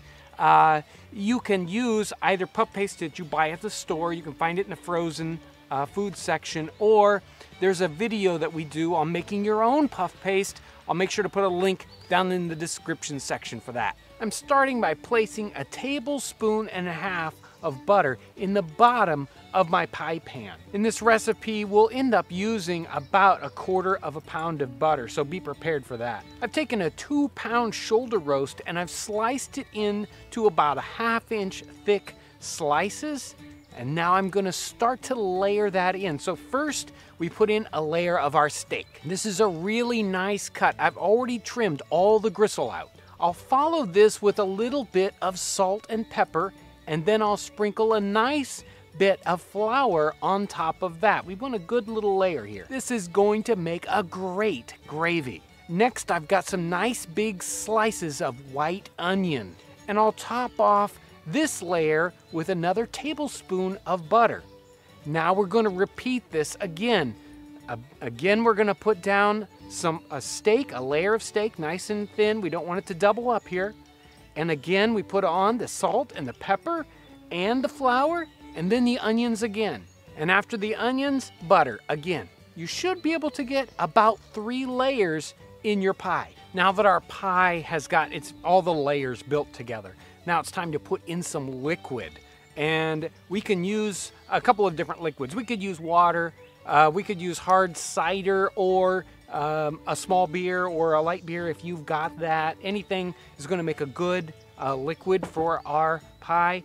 I'm going to pour in some of the liquid right now before I put the top on, around the edges, because it can be hard to get all the liquid into the pie that we want to get. Now it's time to put on our puff paste top. And here's our puff paste that we're going to put on the top of our pie. And we'll put this on and pinch it down. You definitely want a good seal between the body of the pie crust and this top layer, this lid that we're going to put on. So make sure to wet the edge if the top isn't going to seal well. Now make sure to pinch this lid down nice and tight. Then we're going to cut a little hole in the top and then pour in another tablespoon or 2 of our liquid on top of that. And then we're ready to bake. The pie is ready to go into the oven, and of course, I've already preheated this oven, so it should be close to temperature. I don't need to worry about that. Let's go ahead and remove the lid and place this pie in here gently, and let's close this up. This needs to cook rather slowly at a low temperature. We don't want to overheat this, so maybe 300 degrees is what we're shooting for.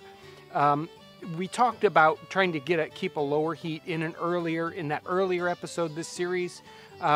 In this case, we want maybe 1.5 scoops around the bottom edge of this Dutch oven. So make sure to refresh your coals after you've preheated. And maybe 2 scoops on top, 2.5 scoops max. We don't want to overdo this, or else our meat will be tough if we cook this at too high a temperature. And from an earlier episode, we want to make sure to remember that we need to continue to rotate this oven 90 degrees every 15 or 20 minutes And we keep picking up it and rotating it around, and rotate the lid separately. You want to keep rotating the lid. The problem, especially in this case where we've got the fire pit off to the side, it's going to be hotter on one side than the other. So that's why we want to keep rotating. And our coals might be hotter on one spot than the other. We don't want to overcook one spot over another, so we keep rotating the lid and the body around a little separately. Someone asked in an earlier episode about the tools I was using, and really, I only need a couple real good tools for Dutch oven cooking. You can do without some of these, but you really need a couple of them to do it well and to do it easily, let's just say that. Mainly, we're definitely going to need a Dutch oven. We sell a couple different sizes of those. A trivet is probably the next most important piece. A nice triangular trivet. If you don't want to have a trivet like this, you can just use a couple of stones that are the same size, 3 or 4 stones, or even an S-hook thrown in the bottom here. A couple S-hooks will do the same job, but the trivet does a really good job. I like to use a real trivet when possible. A pie pan. These pie pans are great, and we use them so many times. If you want to keep things up off the bottom, you're going to need to cook on top of that trivet with something like a pie plate. Also, a pair of these little ember tongs, excellent for doing individual pieces. Sometimes you want to get pretty precise. The ember tongs help you pick those up and do some precise work. The Dutch oven lid lifter is a killer tool that really makes it much easier to get the lid off of these without them falling over. I mean, you can just use a hook, but the lid can tilt and all your ashes can drop right into the Dutch oven, which ruins it. The Dutch oven lid lifter helps you lift that up, and with these extra prongs, balance it so it stays level. So it's a really handy tool, and you can just use the hook to pick up the whole Dutch oven and rotate it. You really need that kind of tool. Also, you're going to need some kind of a shovel, and you really don't need a big shovel. These little hearth shovels that we have in the catalog are perfect. They pick up just the right amount of coals, and they're nice and small, and they don't have a handle that can burn up. So they're really handy for working with these Dutch ovens. And the last tool I really suggest is a pair of leather gloves. We don't have these in the catalog. You can get a pair of welding gloves. Look for something that's not looking too modern. You don't want blue ones. So if you can find a nice pair of brown welding gloves, these make it so much easier to get those pie pans out of there, or to just lift up the oven or the lid at times when you don't want to burn yourself, obviously. So these are really helpful to have. There are some other tools that we don't carry that can make it easier. Like sometimes there's a special tool to lift pie plates up out of the Dutch oven. Boy, that's a lot of bother to carry too many tools. This is probably enough for just about anybody. Wow, this looks tremendous. It is ready to go. You know, this reminds me of the beef pasty we did a number of years ago. So we definitely need to let this guy rest. It can even be eaten cold, and the colder we let this get, probably the more it's going to come out in one piece. I can't wait that long, so let's cut into this so we can try it out. Okay, this really smells good, and it's time to try it out. I really want to put some mushroom ketchup on it right away, but I'm going to wait because I want to see what this really tastes like before I put the wonderful mushroom ketchup on it.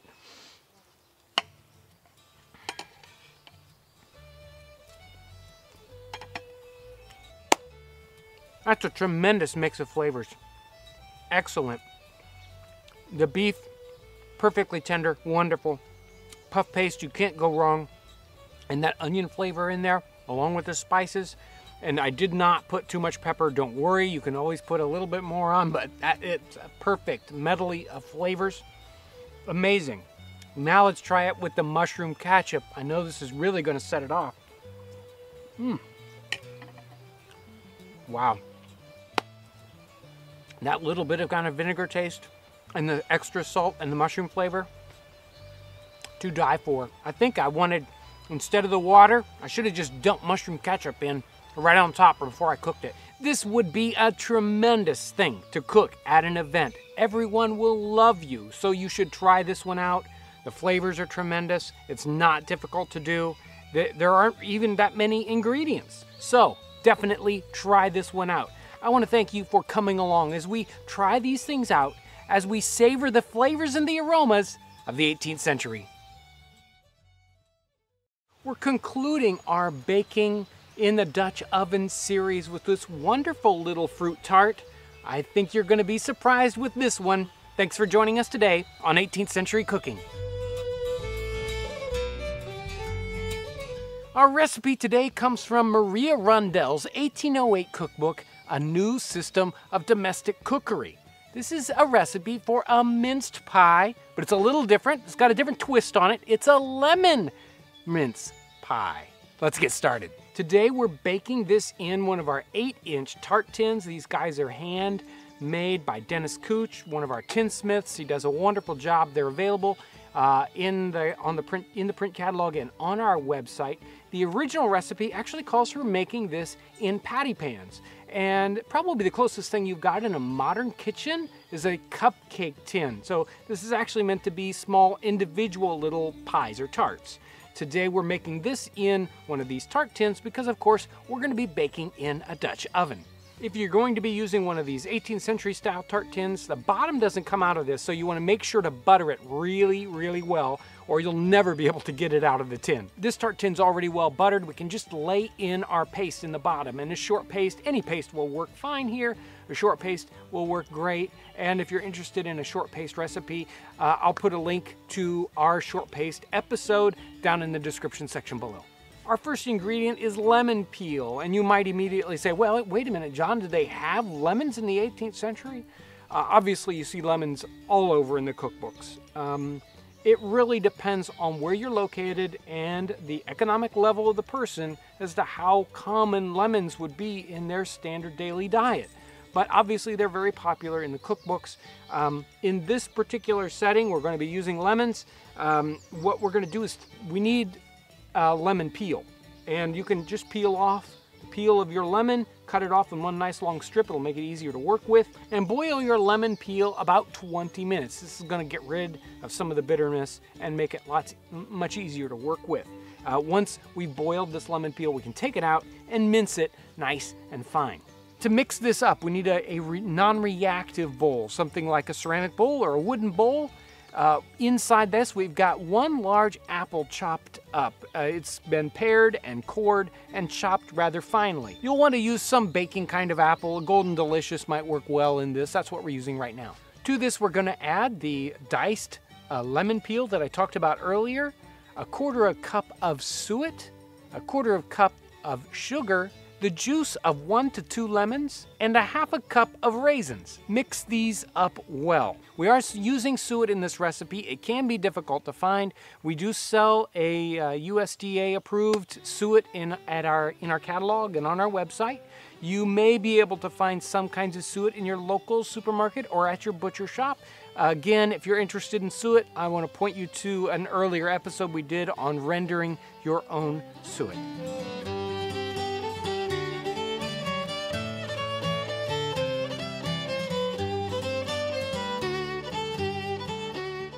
We need to cook this at around 400 degrees, so we'll need to get this Dutch oven nice and hot before we put this in, and make sure it's got plenty of coals. It's going to bake probably 20 minutes or so.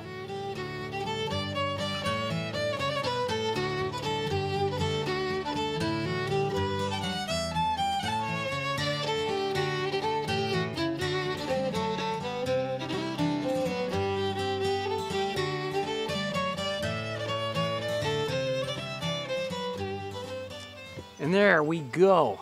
This one's definitely cool enough to handle. If we wanted this to really set up so that we might be able to get it completely out of the pan, you'll want to let this cool overnight, maybe even in the refrigerator or someplace really cool to let it really solidify.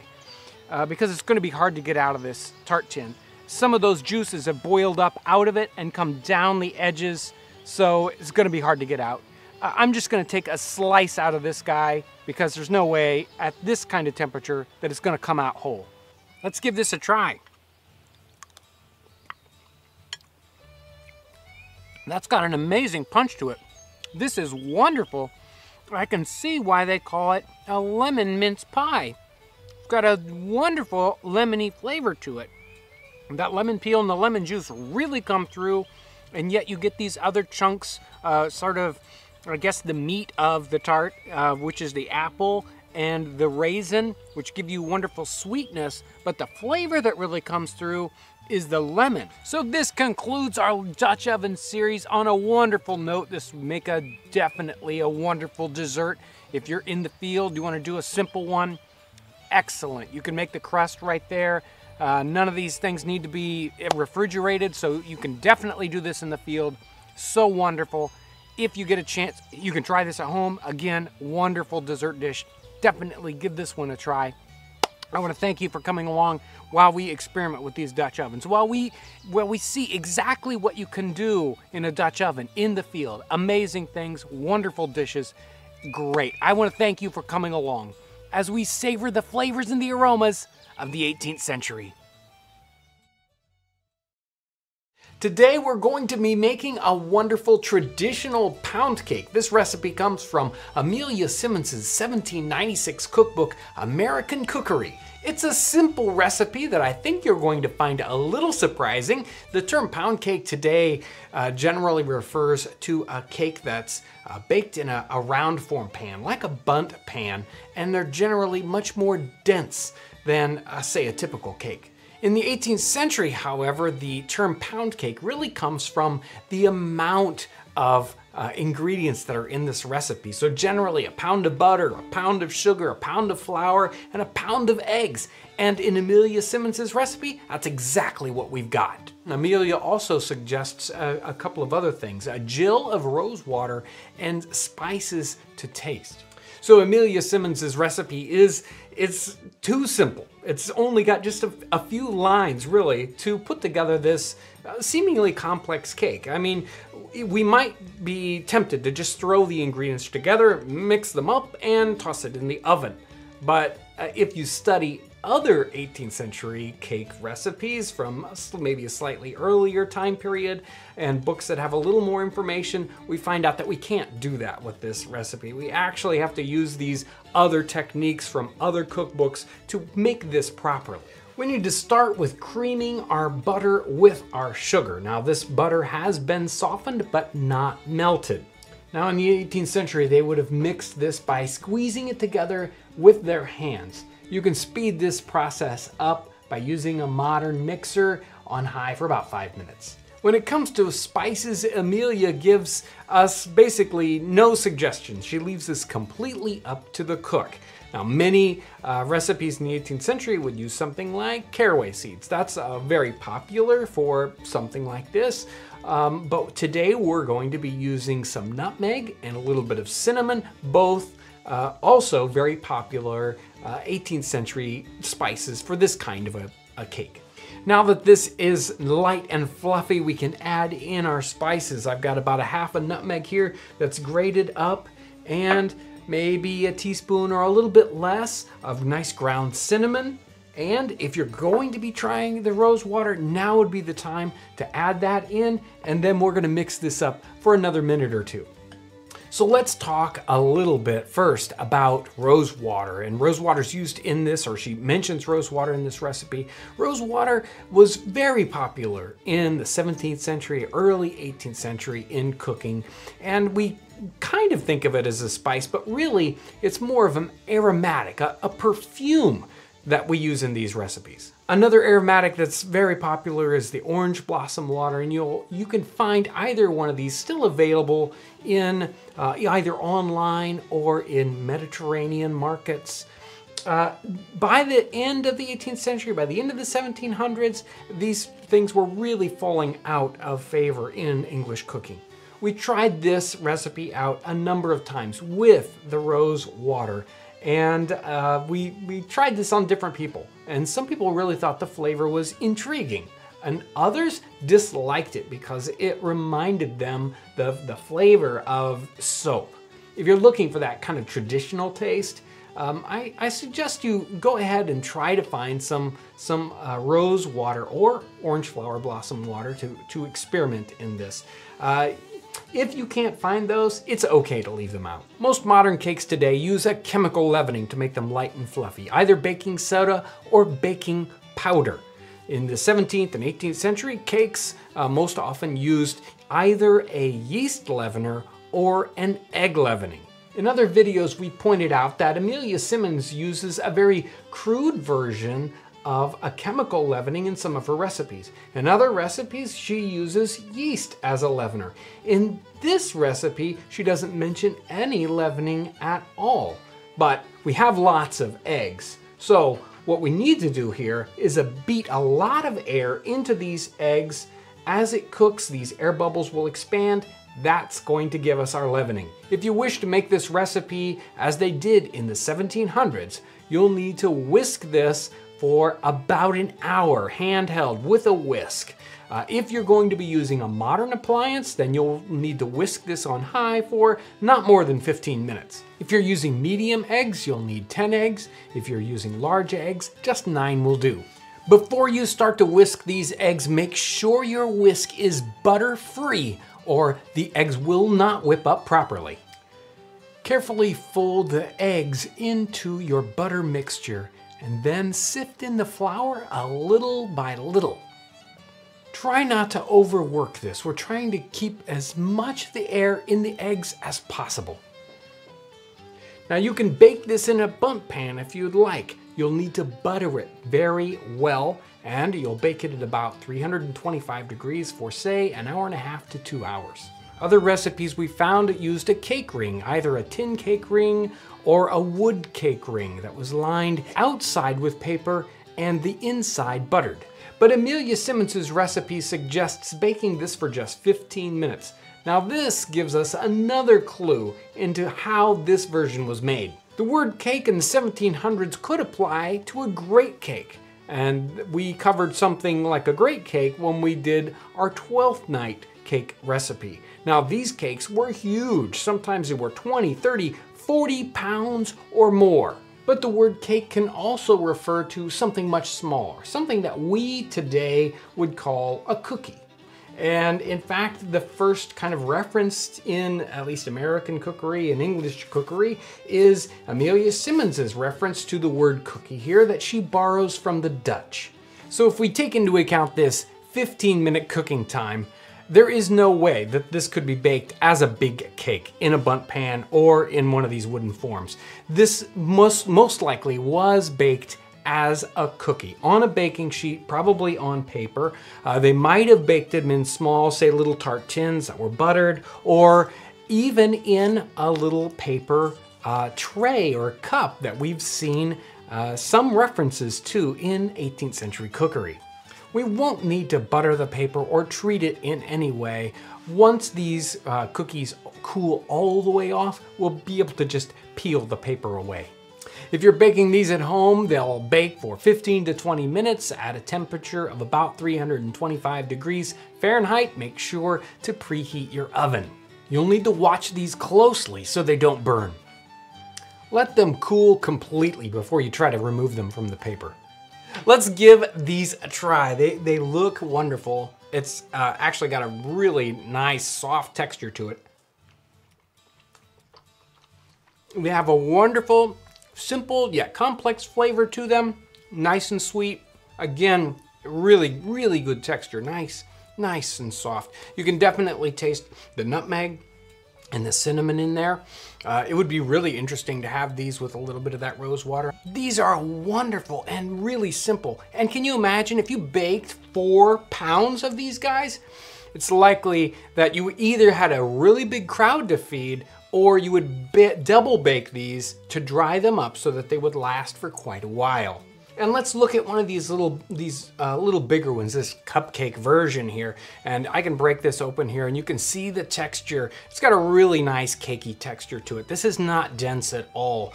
Really, all that air whipped in there did a tremendous job of leavening this. It's really good. Today's recipe is a wonderful savory onion pie. Thanks for joining us today on 18th Century Cooking with James Townsend and Son. So today's recipe comes from the Little Primitive Cookery Cookbook. This cookbook is sort of a compilation of 18th century recipes that this particular 18th century author put together for people of lesser means. And this onion pie is probably sort of a substitute for a meat pie. It's a savory pie. You'll find this recipe in Hannah Glass's cookbook and in some other 18th century English cookbooks. So it's a really interesting, fun recipe. Let's get started. This recipe is very simple. We need an equal quantity of potatoes, apples, onions, and boiled eggs sliced up. So let's get started. I'm gonna pair up some potatoes here. You want to pair them up fairly thinly so that you have nice thin slices. And then we can move on to some apples. You'll need, again, maybe 2 or 3 apples, just like the potatoes.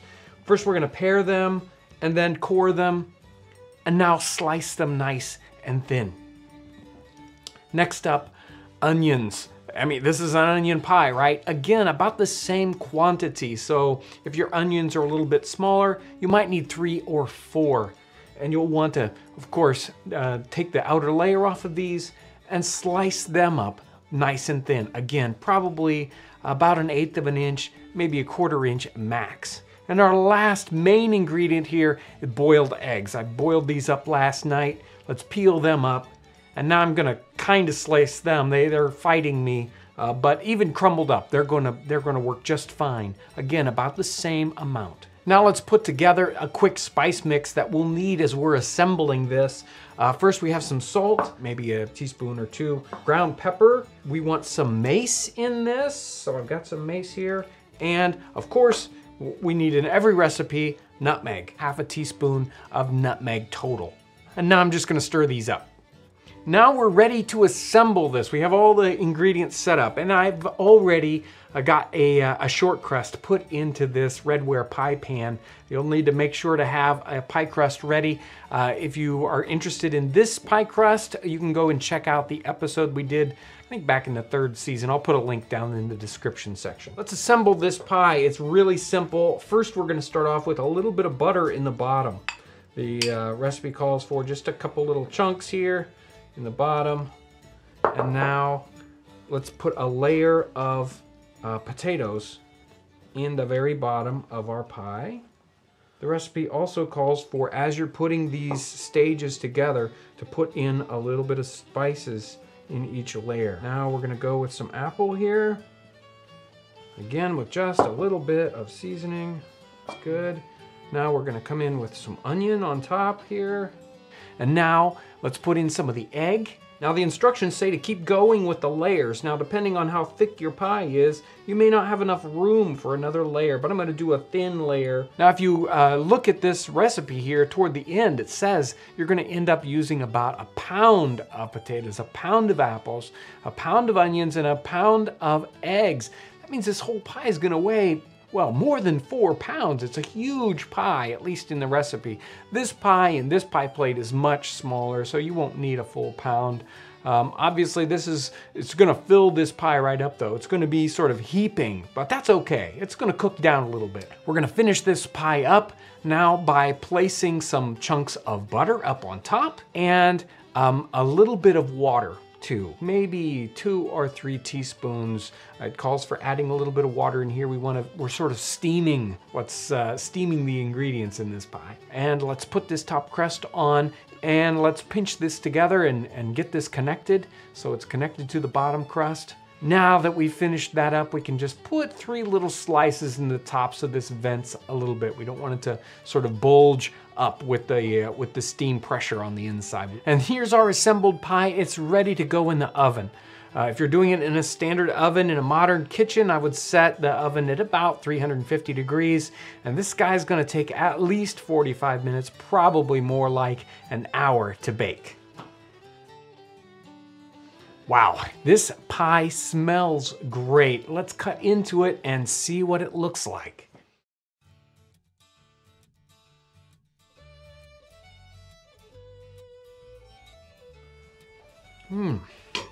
Wow.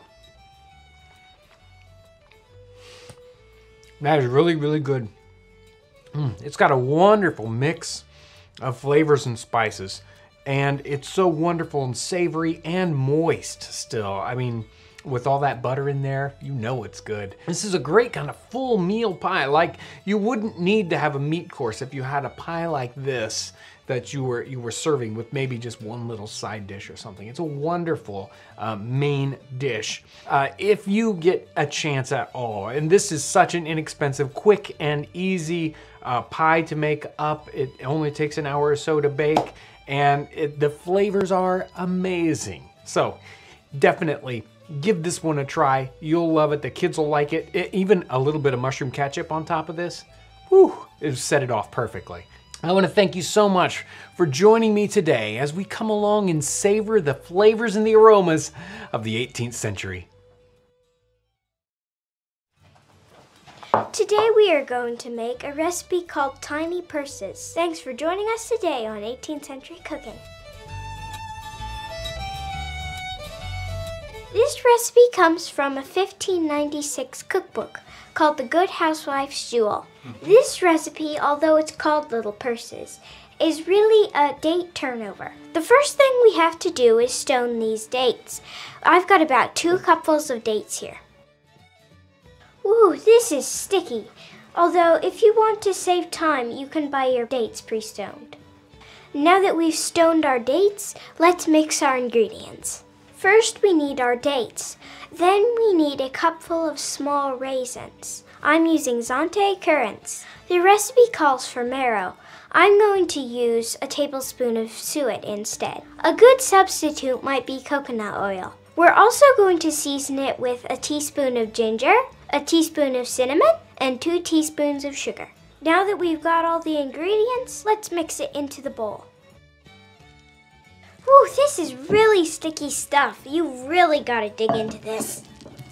Now that our mixture is ready, let's put them in the shells. The shells are going to be puff paste, cut into about 5-inch squares. If you're interested in making your own puff paste, I'll put a link down below. Lay down your paste and put a flattened portion of the filling. Make sure it's decent sized and flattened. Moisten 2 of the edges and fold it into a triangle. Make sure to pinch the edges. These are ready to bake at about 350 degrees.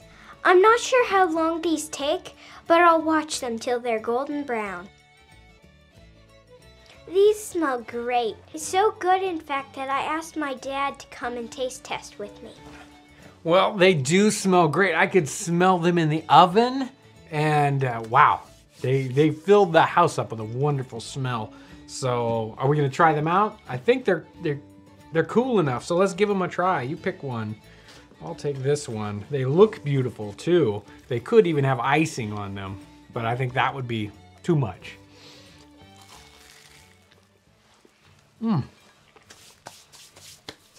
That is a wonderful flavor. I really wasn't expecting that.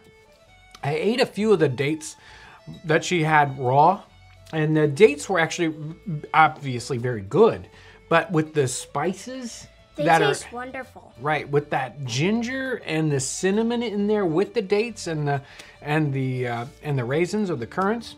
It's got an amazing flavor that I really wasn't expecting, and a wonderful aroma. Yes. You did an excellent job on these.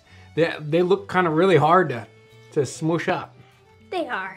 Yeah, it's a very sticky, the dates and everything, getting that all together. But I did a great job. Thank you for bringing us this recipe. It was wonderful. If you get a chance, this one, again, it's simple. Really not that many ingredients, and all these things you can find at the grocery store, so you should be able to do these easily. So thank you so much, Ivy, and I want to thank you for coming along and savoring the flavors and the aromas of the 18th century. So Ivy and I today are working on a recipe. It's called To Make Black Caps. Turns out to be baked apples. Thanks for joining us today on 18th Century Cooking with James Townsend and Son. This recipe comes from the Dictionarium Domesticum, 1736, and it's Nathan Bailey. But this recipe shows up again in other recipe books, all the way up into like 1800, and Hannah Glass is confectionaries, complete confectionery. So, and you'll find this recipe in variations in other 18th century cookbooks. But it's, you know, it's pretty simple and they're all very similar recipes. How do we get started? Well, let's start off by, well, I'll tell you what, we're gonna need sugar for later on in this recipe. So why don't you work at getting some sugar off of this sugar cone and bust it into this bowl. And I will start working on these apples. What we need to do is split these apples in half and take out the core. So the recipe calls for baking these in a mazarine dish. What's a mazarine dish? A mazarine dish in the time period was a metal baking dish with the sides that were turned up. Instead of using that, I'm going to use, because I don't have one quite like that, I'm going to use a tart tin. The thing is, we're going to have liquids in here, and we need it to not run over the edge. So you couldn't just use a flat baking sheet. You need something that'll hold the liquids in. This baking sheet won't hold nearly as many as they called for, so I've just got 3 apples here. You need to put them face down on the baking sheet here. It says to fit these in tightly into the space. So our apples are ready. Now we need to make a little sauce to pour over them. It's a very simple little sauce. It's made with lemon juice. To that, we're going to add some orange flower water. Now, the original recipe calls for actually a good bit of orange flower water. It tends to be overpowering, and it's not that easy to find. I've got some orange flower water here. I'm just going to use, say, maybe a tablespoon. But you could probably do without it altogether. And the zest from just 1 lemon. And what have we got here? About maybe 2 tablespoons of sugar that we'll add to this also. Now let's just stir this up and pour it over the top of our apples. If you're doing a larger quantity, you might need more of this sauce. So the recipe does not have any real amount of ingredients here. We don't know exactly how much lemon juice or how much orange flower water. So we're just kind of, you know, taking a guess at this. The sauce we made, we mixed it all together, but really the sugar is supposed to go on last, so it kind of sticks on top of these. So you might, once you've drizzled this on, try to sprinkle a little sugar up on top of the apples. It may or may not stick. So this is basically ready to go in the oven. How long does this take? It should bake a half an hour, the recipe says, and it says a quick oven, which probably means, let's say 400 degrees is probably a good guess. So let's try these out at 400 degrees for a half hour. These smell wonderful. Why don't we try them out? Well, we could eat these right now as they are, but they're called black caps for a reason. We aren't done yet. We need to brown these on top. So they might have put these in the oven a little bit longer, made sure there was sugar up on top. But some of the other recipes actually call for coming in and using a salamander to brown them up on top. So that's what we're going to do. We're going to use either a fire shovel or a salamander. We're going to try getting these to brown up or blacken. Salamanders would have been heated until red hot in the fire. Today, in a modern kitchen, you could use your broiler, but you want to make sure to watch it closely. You can serve these up in little individual bowls and pour in a little bit of cream, and they're ready to go to the table. These look and smell great. What do you think, Ivy? Let's give them a try. Wow. Wow, that is, whoa, the lemon juice. That is good. And the orange flower water, and really the orange flower water comes in here, really it's more of a top note, a scent, a fragrance that it gives it. So what do you think, Ivy? I love the flavors, and it was so easy. Yeah, a very simple recipe, some wonderful flavors. You got to give this one a try. It's so simple and it's easy, and it only takes a little while to bake. Inexpensive ingredients. It is a great one, so give this one a try. I want to thank you for coming along as we savor the flavors and the aromas of the 18th century. Today is a fun and kind of a different episode. I'm out here in the woods today and we're going to be doing a very simple Norfolk dumplings recipe. This one's from the Primitive Cookery Cookbook, but you also found it in Hannah Glass's cookbook of, say, 1747. Thanks for joining us today on 18th Century Cooking. Well, I've got water on to boil. Let me read you this very simple recipe in this little cookbook. It says, to make Norfolk dumplings, mix a good thick batter as for pancakes. Take a half a pint of milk, 2 eggs, a little salt, make it into a batter with flour. Have ready a clean saucepan of water boiling into which you drop the batter before the water boils fast. And 2 or 3 minutes will boil them. Stir a piece of butter into them and eat them hot while they're very good. This is a super simple recipe. It uses just flour, a little bit of salt, milk, 1 egg. We want to make it a really thick batter. We don't want it to break up as we put it into this boiling water. It's going to take a good bit for this water to get boiled.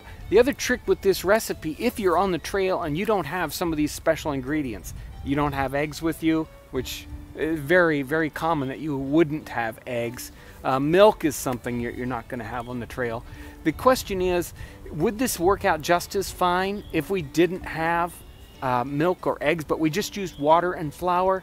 I'm betting that's going to work out just fine too. That's probably going to be the most common version that you would do on the trail or in the camp when you don't have lots of ingredients to work with. And I've got just the simplest of mixing utensils here. I've got a little wire fork and just 1 simple wooden spoon along with a mixing bowl. Just the minimal equipment is what we're going with here. And of course, I've got one of our tin cooking pots to cook our dumplings in.